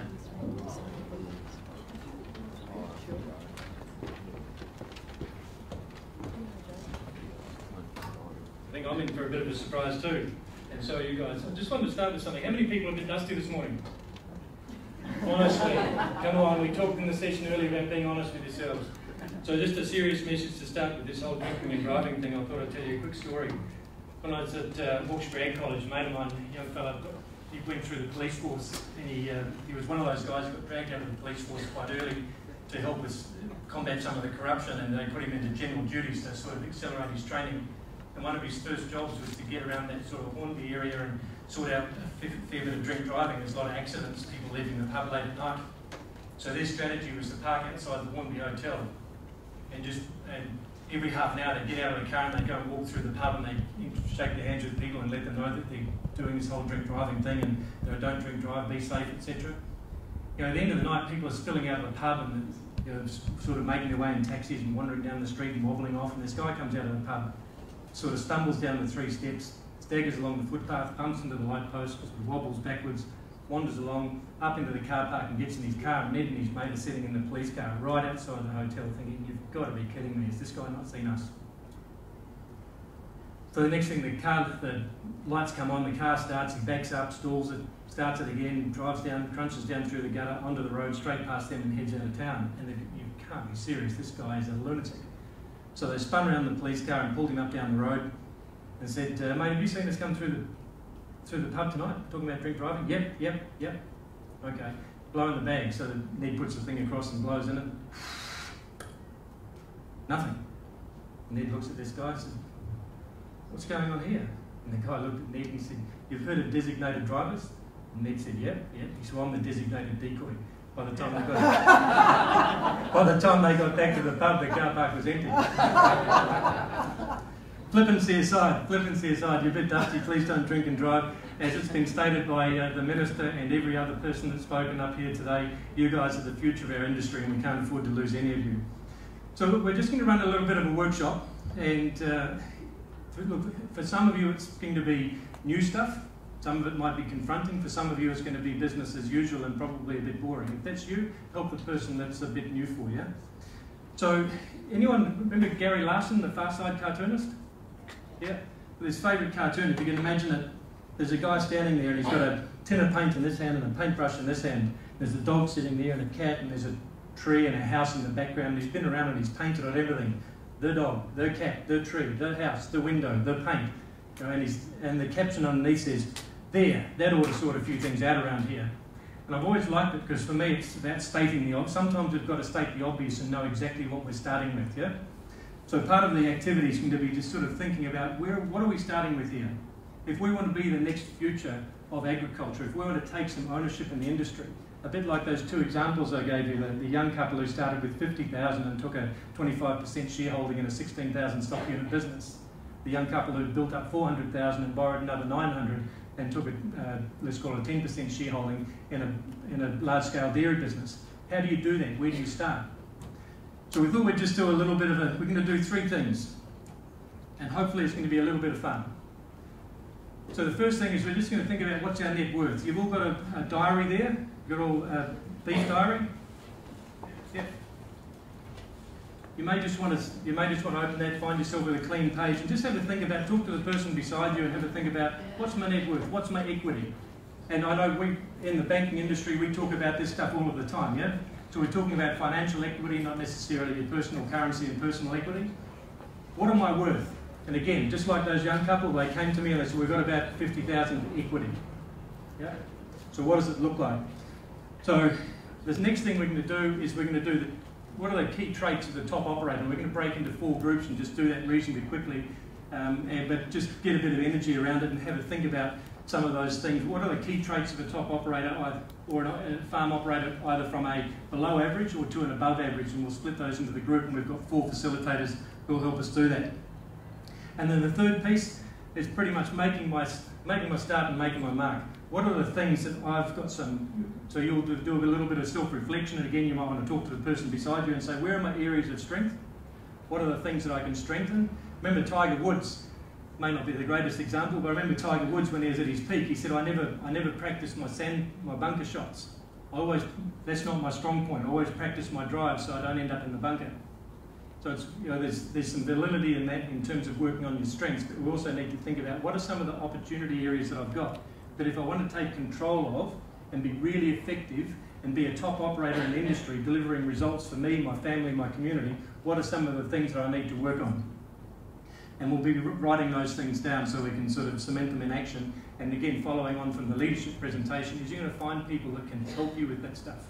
Right? This is the real value of something like Beef Week and the networks. The people that you bump into, you can actually start asking people those questions. Yeah. So first things first. In New Zealand, we looked at through the Red Meat Profit Partnership Program. Well, they say definition of brilliance is being able to take the complex and make it simple and make the simple compelling.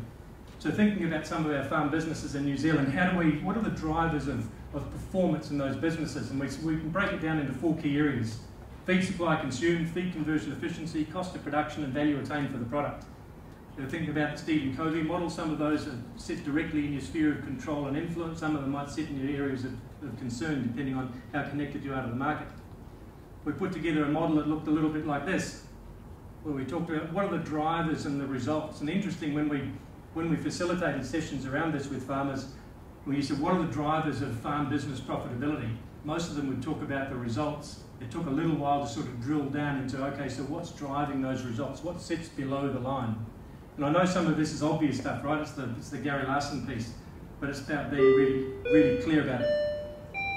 Ladies and gentlemen, this is the captain speaking. Please ensure your seatbelts are securely fastened.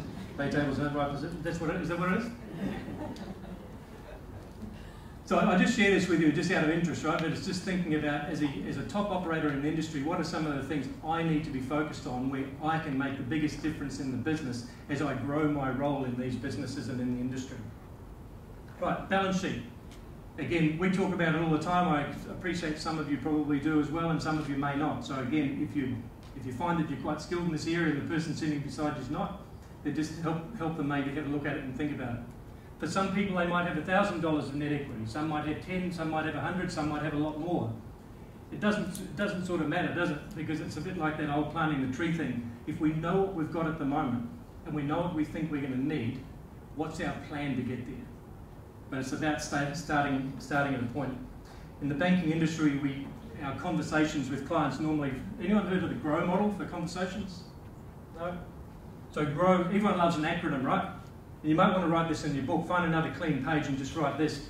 G-R-O-W. Just down the page. G is goals and objectives. So we're really interested in understanding what are our clients' goals and objectives? What's important to them personally and for their business?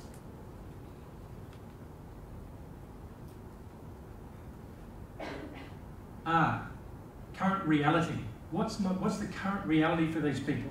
What's their balance sheet look like? What's their historical viability look like? What's the skill set look like? What are the relationships, the connectedness, the networks? So again, this is the Gary Larson stuff, right? It's just stating the obvious sometimes. For a lot of people, when especially partners and couples, when they're doing it together, all of a sudden they start to get a richness in the conversation because they get some alignment in their goals, or they get some clarity where they're not aligned. O, options and opportunities. And as you follow the advice of some of your leaders here, you'll find that there's a lot more options and opportunities than you possibly think they were. Thinking about catching monkeys, you know, what are the things that I'm hanging on to that have got me trapped? What are the thoughts and beliefs I'm hanging on to that if I let go of, I'd be fundamentally free to see some of these other options and opportunities? W, any guesses for W? Way forward. What's the plan? What are we going to do? What's the commitment? Students, all year 11 and 12 ag students to L Block staff room now. Anyone? Yeah. All the ag students, exactly. Yeah. Top of the class. Top of the class. So we use that GROW model to think about, to help understand our clients' objectives, to help them communicate with us how they see their current reality, how we see their current reality, and then to get really creative and explore some of those opportunities and options and a way forward. So you may find some value in using that for yourselves. Part of this piece, this balance sheet piece, is a bit around the R. So what's my current reality? And it is what it is, yeah?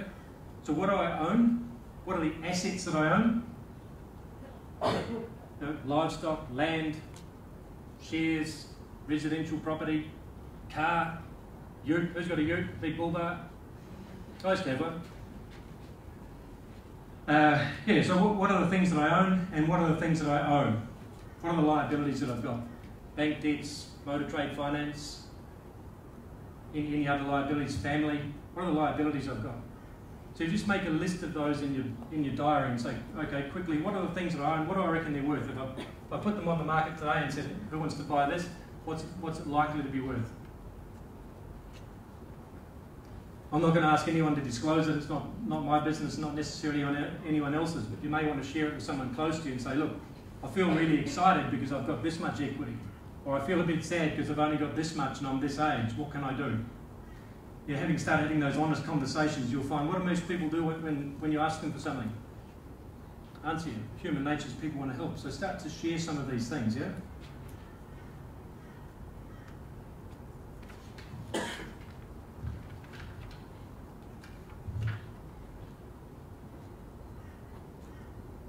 How many people have done a personal balance sheet before? Yeah? Cool. Good. So I'm just waiting for the rest of you to finish it and then everyone will put their hands up, right? Yeah. It may seem like a funny thing to be doing in a forum like this, but in talking to Emma and the team, we thought, what a neat idea just to get people to start thinking about what am I worth? What have I got in terms of my financial capability that I can start to leverage?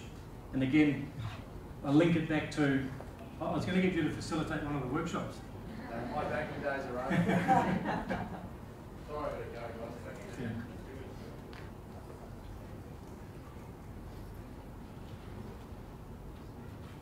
Where was I with that? Before I was rudely interrupted. How do you leverage? Yeah, so how do I leverage off that? So again, I'll go back and use it because it should be reasonably familiar now with those two examples I gave. The person who only had that young couple only had 50,000, they were quite flat about that. You know, they were sort of down in the mouth and saying, mate, we're never going to be able to do this. We're never going to be able to do it. But you think about the other current reality piece, which is their physical capabilities, their personal currency, the stuff that you can add on to that, how they can leverage that, their family's position, and being able to use securities from family and other people who are prepared to back them to borrow money to add to their capital to give them a start. So again, it doesn't matter whether you've got $1,000, $5,000, $10,000, $50 or 100. You just want to have a clear picture of what it is that you've got and where you're going to start. So how many people have now done a personal balance sheet? Come on, help me out here. We can move on. Good stuff. So look, if you haven't finished it, when you get home, just sit down and start sort of working your way through it. And you may find it interesting just to put that up on the wall as your starting point, right? Buddha said the journey of 10,000 miles starts with the first step, so this is the first one. Okay, Right, now it's time for a bit of activity. I want to do, just as we stand up, I just want to bring a bit of energy back into the room because I'm pretty boring, so I'm going to have a go at sort of doing something brave, yeah? We're going to split you guys into 4 groups. So we'll have the first couple of rows here coming forward, and I'll have a facilitator come and work with you. The next group at the back will just form a bit of a circle. Similarly here, we'll do the same thing. And then at the back, so we've got 4 facilitators who are just going to come and work with you on some questions. And I just want you to be honest and answer them. But before we do that, I just want to have a little bit of a challenge. I want somebody big and strong. Big and strong. Why is everybody pointing at you, Tiger? Right, somebody big and you're prepared to be a volunteer? Come on up here. I want somebody who's maybe not so big and strong, but prepared to have a bit of a go. Who said that? Come on, yep, let's go, let's do this. You might want to bring your hat, you'll need some superpowers with this big fella. Righto, grab a seat. It's called the magnetic chair, so we're just going to do a quick exercise. Your job is to come over here. Holy shoot, that man, look at the size of this fella. Hey? So you're just going to stand here and give him a bit of a massage, right? You're just going to help him out a little bit, I know. So you stand here and help him out. So your job, I'm going to, sorry, what's your name? Hugh. Hugh? I'm going to ask Hugh, his job's going to be to stand up out of the chair, right? And what's your name? Jane. Jane? Hugh and Jane. Nice. So your job is going to be stop him from standing up out of the chair, right? You're not allowed, you can't take this one, you can't pull his ears off or anything, you can't do any of that sort of stuff, but you've got to stop him from standing up out of the chair, right? So we're going to call it, or you guys are going to count down 1, 2, 3, right? So you've got to stop him. Don't let me down, Jane. Right, are you ready? 1, 2, 3.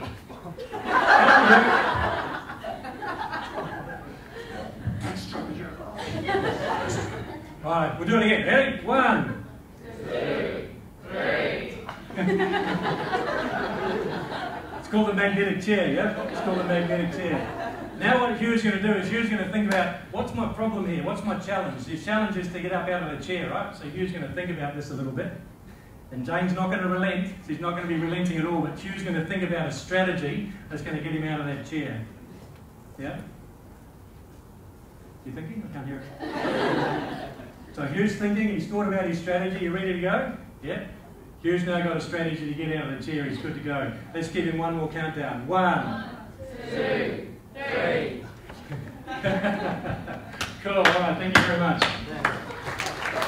Thanks, Hugh. Thanks, Jane. So what did you notice? What happened?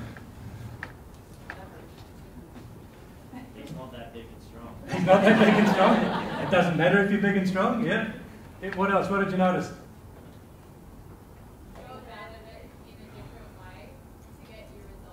Yeah, yeah. How often have we found ourselves trying the same thing over and over and over? Yeah. How often have we found ourselves just trying to get up out of the chair, and we can't do it? We've just got to find another way. Some people slide down, some people go to the side, but sorry? You also asked the question in a different way to make them think about it. Yeah, I did. Yeah, wasn't I naughty? It's called neurolinguistics, right? Because I said to get up out of the chair. Yeah, good work. Good work. You're good at this. Yeah, you're good at this. So I think, and sorry, Hugh, thank you very much for volunteering. Very brave, and thank you, Jane. But you know, sometimes we've got to think a little bit differently about what it is that we're doing. We need to be prepared to think differently and challenge ourselves. And that's the value of having people around us who are prepared to challenge us. Not everybody who disagrees is an enemy. You know, they're the people who just want to challenge us and get us to think a bit differently about things. So in terms of thinking differently, what we might do is we'll split into 4 groups in a sec. But I've asked you may not be able to see that clearly, but each of your facilitators have got a worksheet that includes these 4 key areas. This is a workshop we set up in New Zealand just to get people to think about what does a top operator look like. So the 4 groups, one group is going to do vision and track record for the below average operator. Now some of us may have seen those people in the industry, and it's not a personal slide on them, it's just the way they operate. And the next group will do vision and track record for the top operator, the high performer. So what we're interested in from you guys is what are some of the observations if you're doing the below average operator? What are your observations of the language they use, the behaviours they exhibit, and that sort of thing around vision and track record?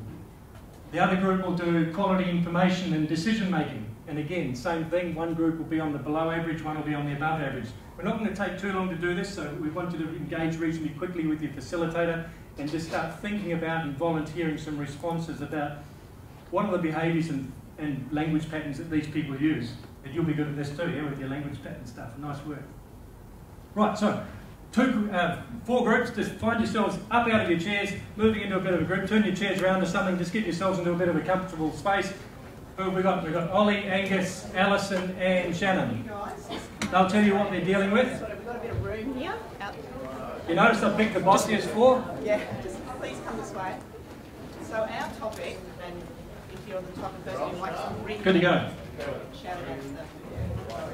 So, we're the 2 bottom boxes, so communication, accuracy. So we're talking about quality information here. So what does a really top operator look like with the type of things they do around quality information? So areas like communication, accuracy, timeliness, and support. It's about what they know. It's like dealing with the cattle agent. Sorry? It's like dealing with the cattle agent. Okay, so dealing with professional people who know their area. Okay. Keep coming at me, I'm taking notes. Knowing when to talk and knowing when to listen. I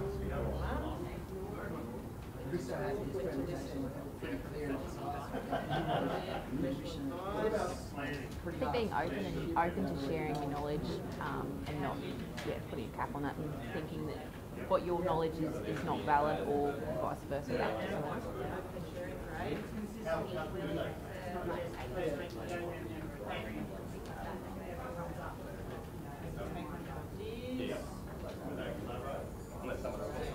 Anything else you want to add there?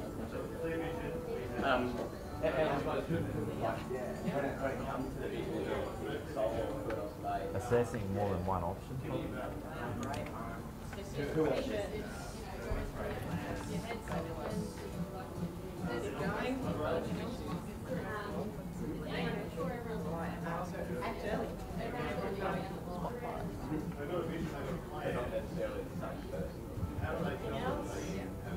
I don't think this is meant to be very long as we get exercise, so well done guys, let's just get some ideas there. Okay, so the second area, and you can see it up on the screen too, is decision making. So informed decision making, structured decision making processes. What does that look like for a top staff? What sorts of things do they do?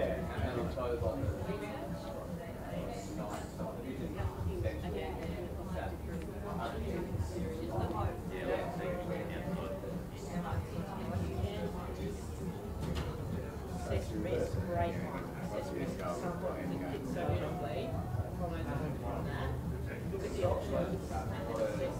Pros and cons comes under those options. Sorry, pros and cons comes under those options. Pros and cons. There's always Look at the pros and cons. always 2 sides. Yep. Being willing to go against the norm or go against peer pressure.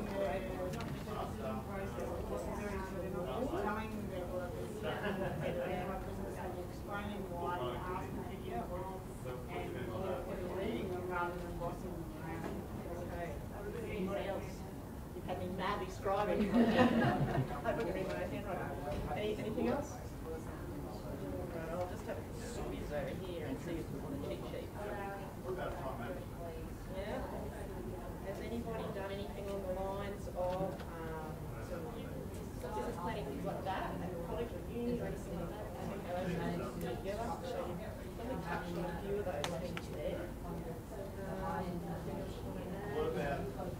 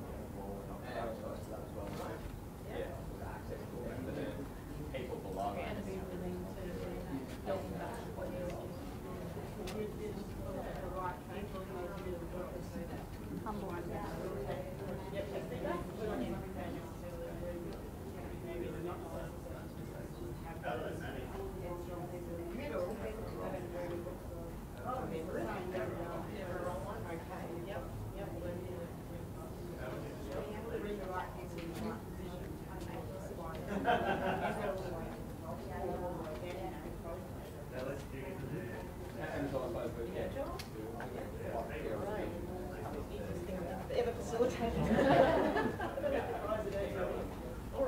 second part there, which is around professional. So what aspects would a people be trying? Thank you.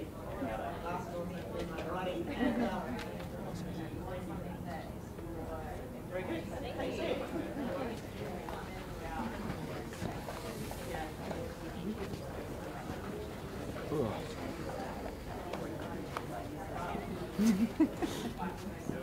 Oh, how are we getting in here?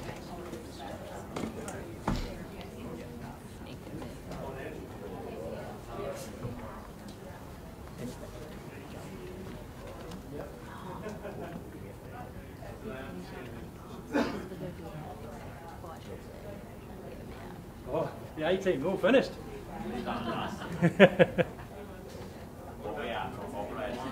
Yeah. Yeah, you got a very efficient facilitator too.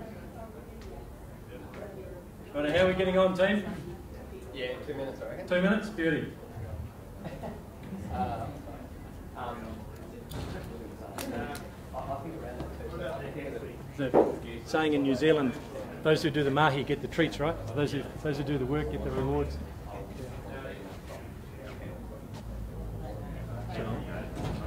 Sorry?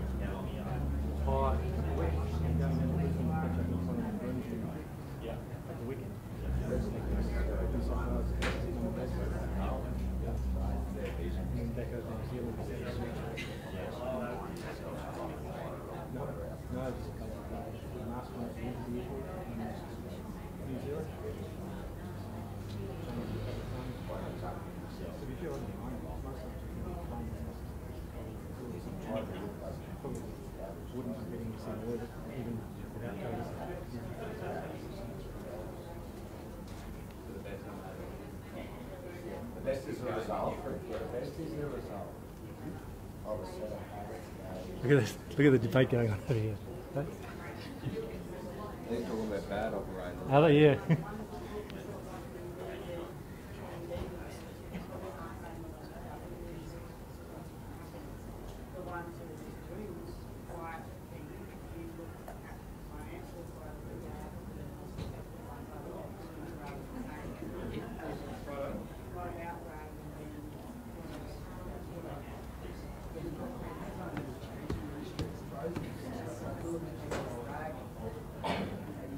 Righto, we might just start coming back together in the interest of time. I know there's probably some quite rich conversations going on there.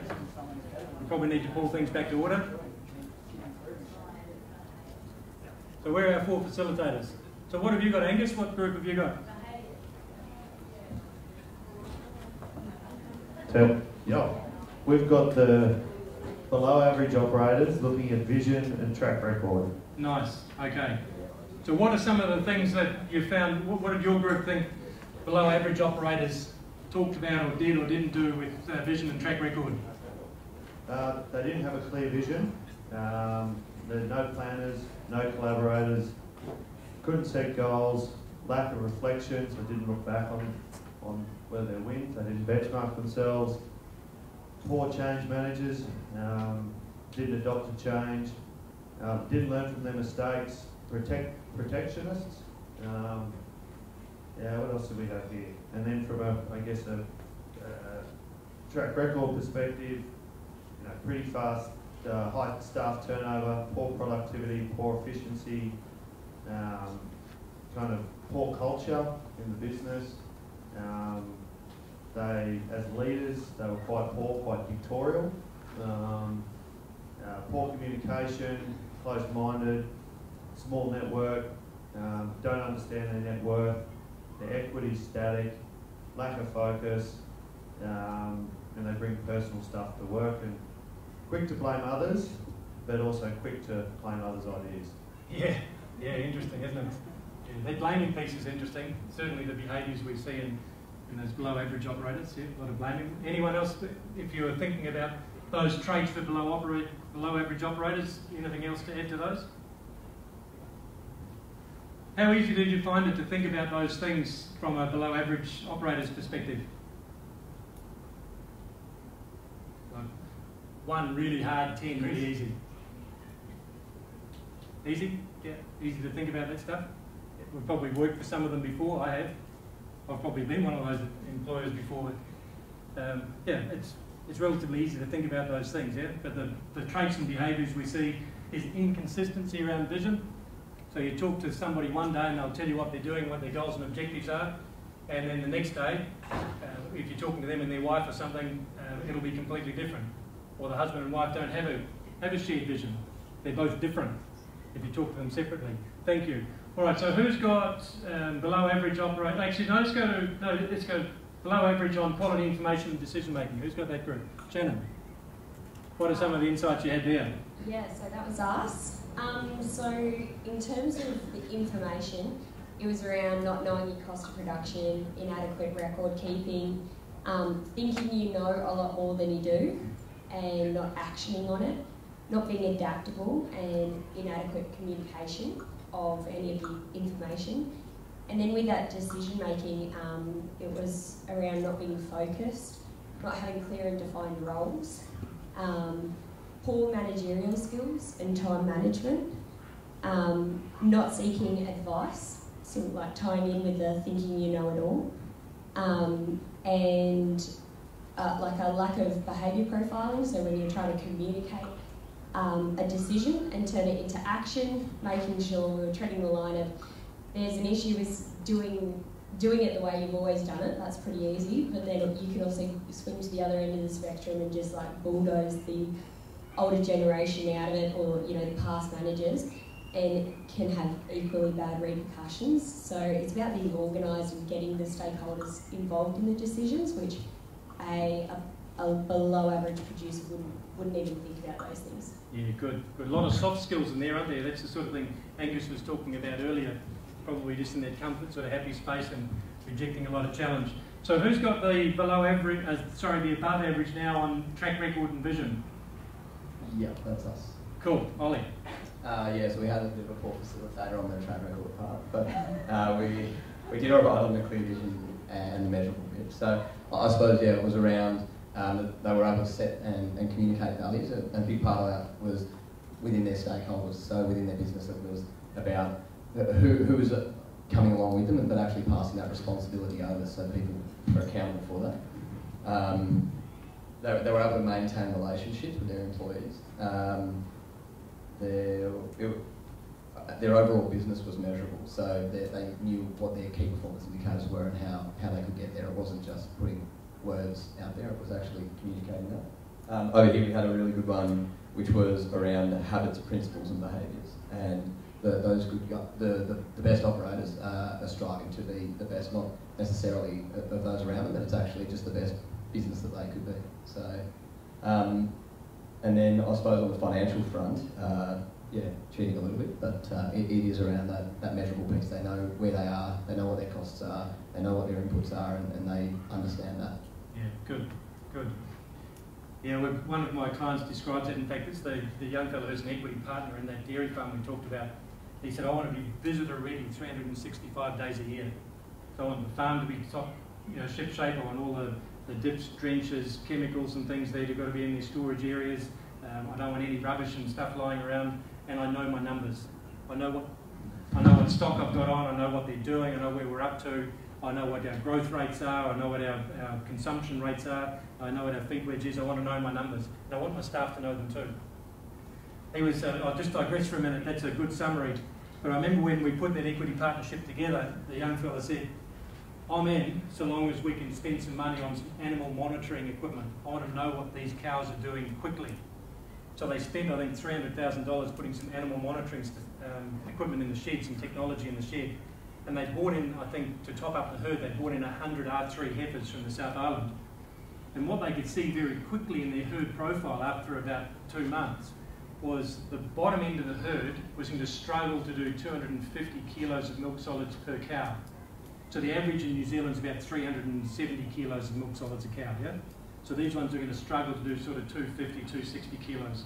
The R3 heifers they brought in, they were just thumping along, they were on target. They had a profile that looked like they were going to do about 430 kilos a cow. And they said, we want less of those and more of those. So that $300,000 investment ended up costing them over $1 million to change the herd around. But I talked about the production trajectory. That was one of those step changes. Rather than trying to breed their way out of it, they bought their way out of it and just made the change, and their production went from an average that looked like that to an average that looked like this with that investment, because they had that technology and they were measuring and monitoring. Right, so who's got who's left? That's me down here. It's old Speedy Gonzales, yeah? Your group sitting down, orderly, no talking. Yeah. Yeah. So communication. So when to talk and when to listen, which I thought was a great point. Yeah, clear communication channels in business. Be open and sharing in that respect. Seek out professional advice, which I thought was great too. Willing to take on and consider new advice. So assess options and act early was that one. And then the decision-making one was to be agile, look forward rather than backwards, take feedback, take accountability for your actions, so admit your mistakes and learn from those mistakes, research things well, look at your options and assess them, assess the risks around those options. I thought that was fabulous. I'm an economist guy, so I love anything about risk. Pros and cons of issues. Look at things that are against the norm. Don't be afraid to think differently. And I reckon that might be us. Good Be work. agile. Well done. Thanks, Well done. Great. Nice work. Round of applause for our facilitation groups. Good work. Yeah, I think hopefully you find that exercise interesting. The groups we've worked with in New Zealand, is, the feedback they're giving us, they actually find it quite confronting, because as they're listening to what people are saying about the below average, they think, well, gee, that's me. And they listen to some of the things they hear about the above average and say, well, what they start to work out is, and what we're going to do in a minute, it's just a bit of an exercise to say, what are the areas here that we're good at? What are the things we're genuinely good at? You know, let's take Angus's example of there being the person that looks in the mirror and really honestly, what are we good at? And what are the things we could be better at that we need to be better at?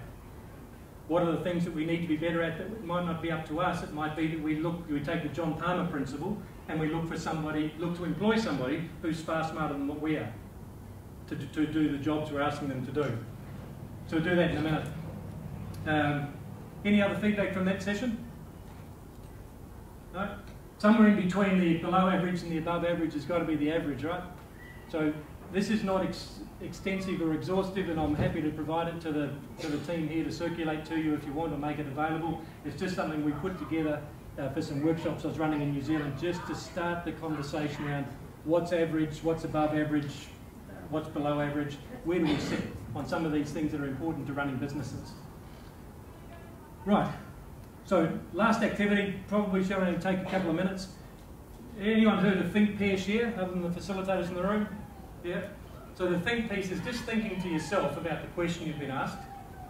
The pair piece and share piece is just turning to the person beside you, somebody you know, somebody you don't, and just sharing with them your thoughts about these next three areas. And then the commitment piece is starting to write down what's important to you and what do you want to do. So we thought purpose. Purpose is important. So if you think of where am I at in terms of my purpose, my vision, my goal, my objectives, how clear am I on that? What do I need to do around it? People. If we're going to be running larger scale businesses, Bristow, is Bristow still here? No, gone. But he was really very, very open and vulnerable and honest about some of the challenges that he had as he started to manage people and learned about managing people, but how important that is to him now. You might want to write this down, you probably already know it. There's a saying that says, culture eats strategy for breakfast.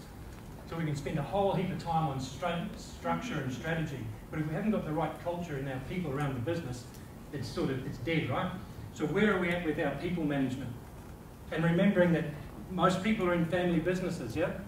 And we know that the family business, the family communication and conversations are tough because there's some pretty ingrained behaviours there that we need to try and sort of break through, yeah? And get some help around.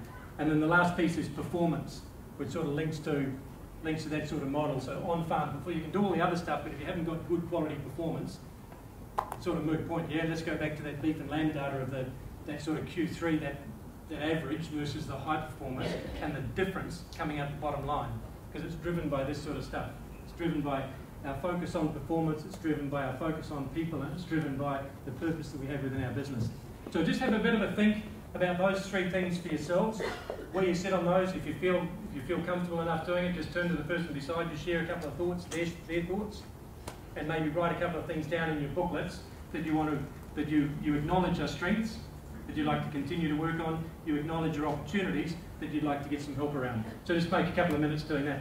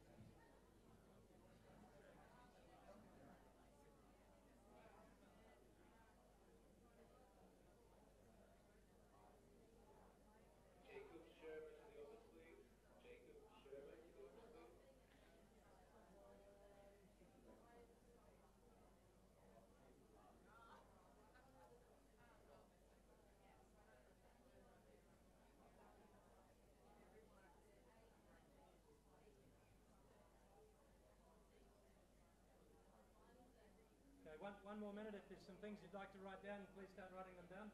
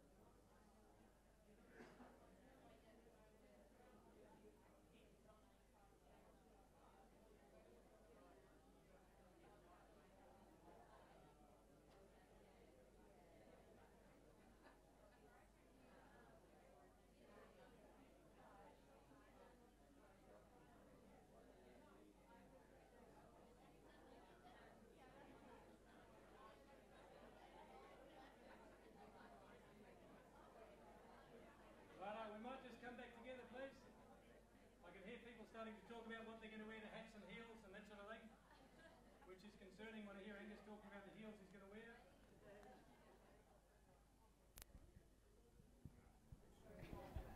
Look at these guys, still going. We're into it. How did you find that? Easy, hard? Yeah? Good? Always good to talk to somebody about stuff, yeah, and just share a few ideas and a few thoughts. I hope that's just a starting point for you, just to think about some of the things that are important to you, that are going to be important to your family and your businesses. You've got your tray tables and upright position, luggage securely stowed. Yeah, so I hope that's a starting point for you, just to take some things home and move it on. You know, if you've got partners who are not here, whether they're family, employees, or other people you want to share some stuff with, then feel free just to start sharing some things about where you feel you've got some strengths, maybe get some feedback around that, and areas you can improve on, you know, the Tiger Wood stuff, and areas of opportunity, and be prepared to get some feedback around that. Because it's not personal, everybody wants the next person to be better, a bit like every farmer I've met wants the land and the livestock and their environment and community to be better when they leave it than when they started it. People want the same thing for each other, yeah? So I hope that was helpful. If there's any of the resources that I've put up that you want, then just let Emma and the team know. I'm happy to make those available for you. I'll just finish with a couple of things. One, this comes from Doug. Anyone know who Doug Avery is, the resilient farmer? Yeah. He and I were chatting about this a wee while ago. And he said, you know, the challenge with this 4 C's piece, this courage, capability, confidence and commitment, is where people think they need to start. And he said all the workshops he's run on this, where do you think most people think they need to start with the 4 C's? Call it out. Commit, yeah. Capability, yeah. Courage, yeah.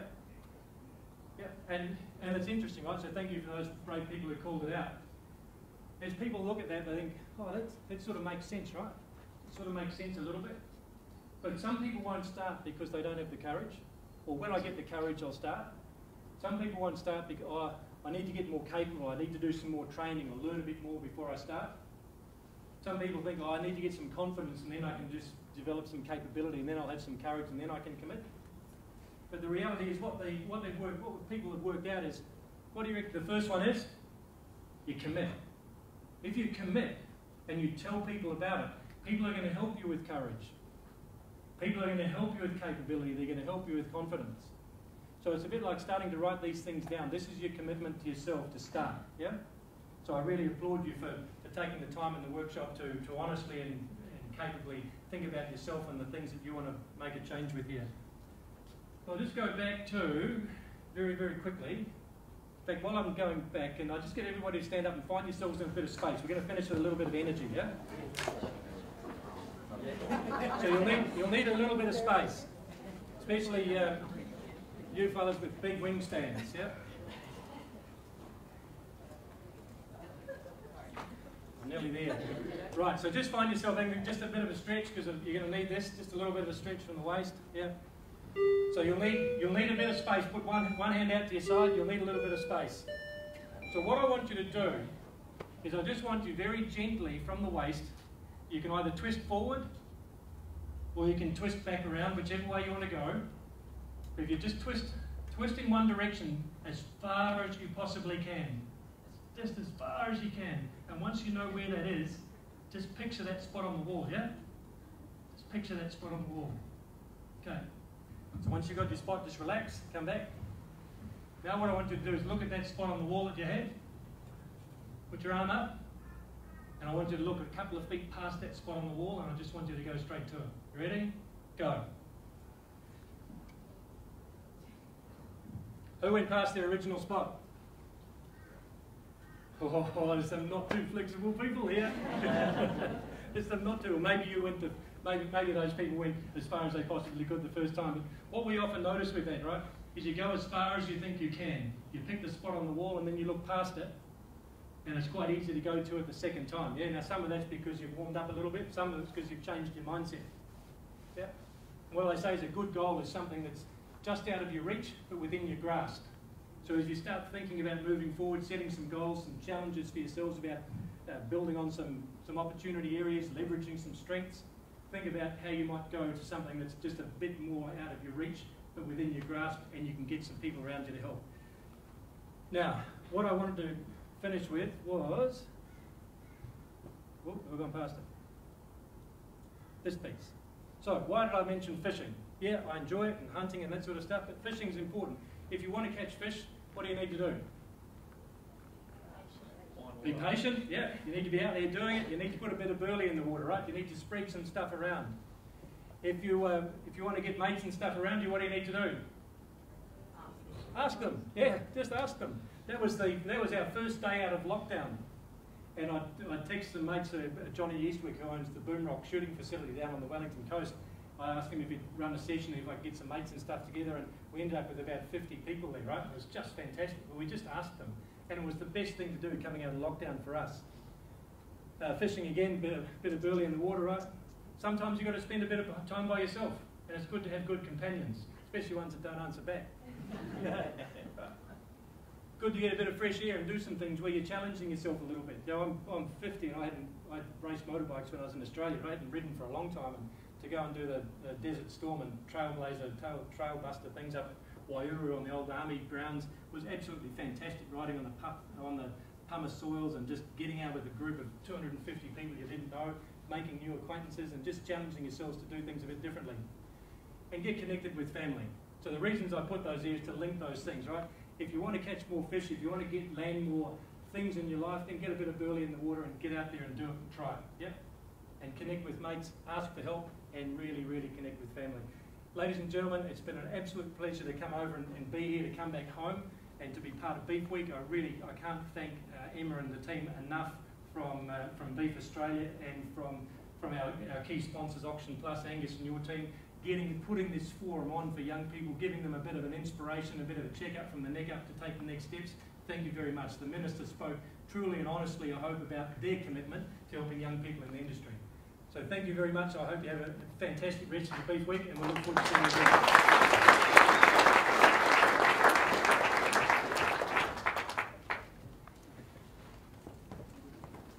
Thanks, Matt. Hope everyone got a bit out of that session. So we'll just conclude today with I just asked Matt, Angus and Anita to just come up on stage, as well as if those mics that were up here could be returned. And we'll just have a very casual question and answer session. Are you swapping in for Anita, Jane? If that's okay. Absolutely.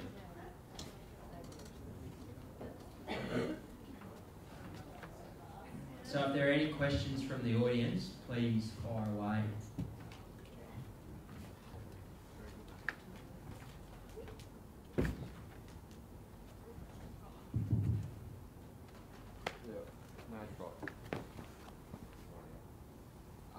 So you talked about before how they run their businesses with the entity that owns the property and the entity that owns all the equipment and stuff. Do you think it's still possible that properties that have been operating for long periods of time can reform their business like that? Yeah, good question. I guess the tax laws and things in Australia may be a bit different to what's in New Zealand, so there could be some implications there. But there's no reason, I couldn't see why you couldn't. It might be that you sold the trading assets out of that entity into a new entity, where you could have a mixed ownership model and bring in some new capital. Because one of the big challenges here is how do we get capital into a business? And I was talking to Angus before about the capital gains tax issues of changing ownership. Even in a company structure that owns land, if you change ownership, my understanding is you're still subject to capital gains, is that right? On the capital value of those shares in that company? Yeah. So imagine you could sell the operating assets out of that entity into a new entity and bring some new capital in there, which can help mum and dad get a place off farm or down around the beach or something if they wanted to do that, if they were ready to move off the farm. Yeah. But it's a good question, and I think you're really best to probably channel that to some of your key non-farming professionals. Speaking as a producer that's gone through succession, the best advice that we were given was to find what everyone in the business, in the family needed first, and then ask your accountant and your lawyer how to achieve that outcome, so that at the end of the day everyone got what they needed. One over there. Thanks for your presentation this morning, and I think everyone got a lot out of it. I know you have just helped everyone figure out their goals to what are your goals for the future? To do more of this. Get out of the office. People, we need to be a little bit vulnerable. And I think I've learnt that over the years and going to look forward to more.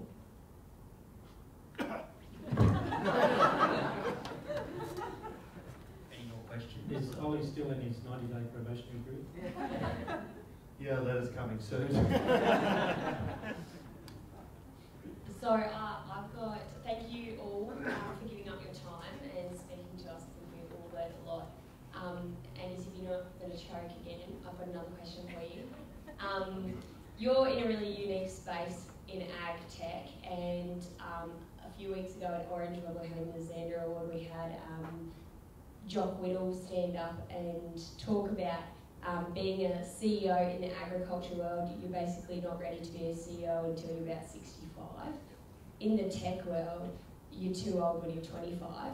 How do you find balancing those two worlds where you're dealing with people, you know, twice, sometimes 3 times your age, and then other people that think you're over the hill already? Yeah, I think the trick is to, it's not probably about you as the individual, as the CEO. I think it's actually the team. And I know that's pretty cliche, but I had somebody come up to me this week and spent a bit of time around the stand and said, I've worked out your secret. And I said, what's that? And they said, you hire these university graduates who are passionate about agriculture, you come in, they work big hours and they do the work. And I said, oh, you're close. I said, really close. But I said, what we do is, yes, we get young, graduates, either straight out of university or first-time job. I said, but we don't just look for the people that are passionate.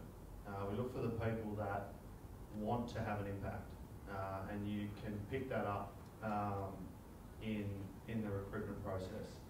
And they have a genuine desire to leave a legacy in some way, shape or form. And so you get those people because you can teach skills. You can teach people to code, you can teach people marketing, you can send them, you can teach the technical skills. That's actually very easy. The hard bit is to teach to teach and train the attitudes and the behaviours. That's kind of ingrained in them. And so we look for that. We upskill them and we give them the environment to train on the skills piece. And then we just empower them to leave a legacy.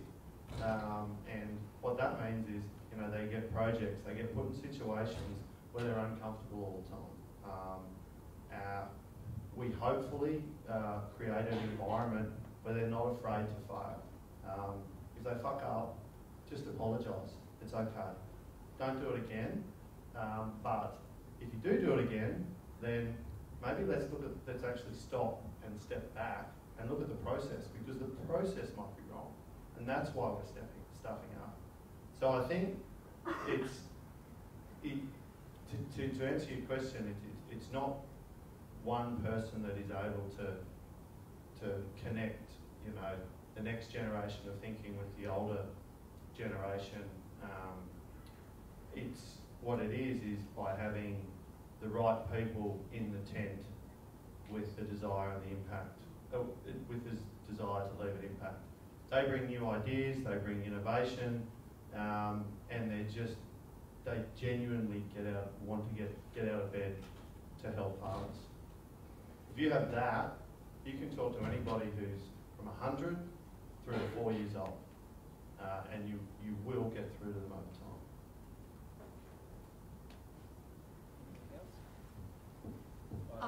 Yeah, I just had one last one. A fairly cliche and generic one, I guess, but say in the situation that you're in a room like us and all passionate and keen about the beef industry and agriculture, what I guess is one piece of advice that you wish you received at our age to help you through and keep that passion going and burning throughout the rest of your career? It's directed at all three of us? Yep. The Kiwis first. Ladies first. While they're arguing it, I'll tell you a story. When I first came home to the family farm, I'd been out of Australia for a number of years, and I'd been out of agriculture for a decade. And I was so worried about what everyone would think of the decisions I made and the way that I carried myself and the impression that I left on them, that I never asked them for help. I wanted to prove that I was as good as the boys at everything. Stick your hand up if that's been you at some point as a female in ag. So I had to be able to knock down a bull, cut a calf, weld badly, fix fences, ride a horse, ride a motorbike, all the things. And I never stopped and stood back and go, okay, well, where's my contribution and what am I good at and what do I want to be better at? I just didn't have the self-knowledge or the insight to look inside myself and see. And so if I could do it all again at 25, Sam said it before, we've got 2 ears and 1 mouth. I wish I'd asked more questions and then shut up and listened. So, yeah, nice question, thank you. Mine's probably is to find your why, like your purpose. We talked a lot about purpose, but it really does help. And I think to find your why, you can't force it upon yourself. Yes, you can do bunches of exercises and do a lot of development, and I think that does bubble it to the surface. But I think if you're not ready at your age or right now in your lives to find you, to really be able to articulate your why, that's okay. But I think don't forget about it. Always keep it front and centre, and that's what I didn't do because I got to later in life and it was always there. It was in my psyche. It was in the back compartment of my brain, but I was able to articulate it at a later stage in my life, and that changed my life after that. It really did. I was 31. I'd had a baby boy. I finished my MBA. I got married, had a baby boy, and life was wonderful. Started 2 businesses. Looked like they were going down the gurgler. So I was at absolute high of my life, absolute bottom of my life, all within about a 12-month period. And what got me out of it was working out my why. Really did what's my purpose. So, but I probably wouldn't have. I don't think it necessarily would have changed the path to where I got to be honest with you. But knowing and thinking about it and keeping it there is really important. Good question. I think 3 things. One ties into these other responses. Self-awareness. Just understanding who you are, what you stand for, and what your why is, and what your impact is on others, and what your impact is on them, or their impact is on you. Yeah. The other's financial acumen, and getting that a little bit earlier, right? Probably would have. I would have managed my finances a bit better, because it's a bit like grass growing. You heard the phrase "grass grows grass." You need a few green shoots, right? If you keep cutting them off and tipping them into the till at the pub, then it takes a lot longer for those green shoots to come back. So a bit of financial awareness. And I think the third thing, and the Maoris probably say it best, e haha te amanui o te hao, he tangata, he tangata, he tangata. I ask you, what is the most important thing in the world? It is people, it is people, it is people. And just engaging with people, listening, learning, and being vulnerable, open, sharing, people make the biggest difference, yeah? So thank you very much for that question, very good one.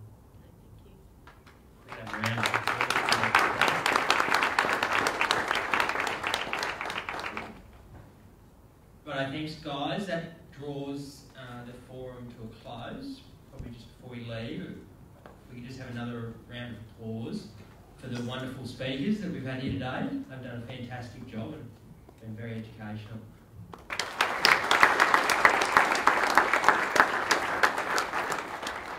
probably just also want to quickly thank the sponsor again, AuctionsPlus. So that's Angus Street and his team. Thank you very much for making this happen. And finally, if we could just have a big round of applause for the Next Gen committee, if they could just stand up, please.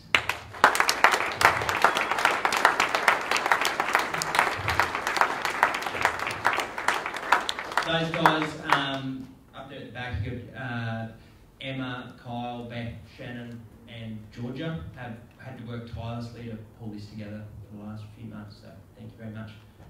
Righto, I hope everyone enjoyed it and let's go have a beer.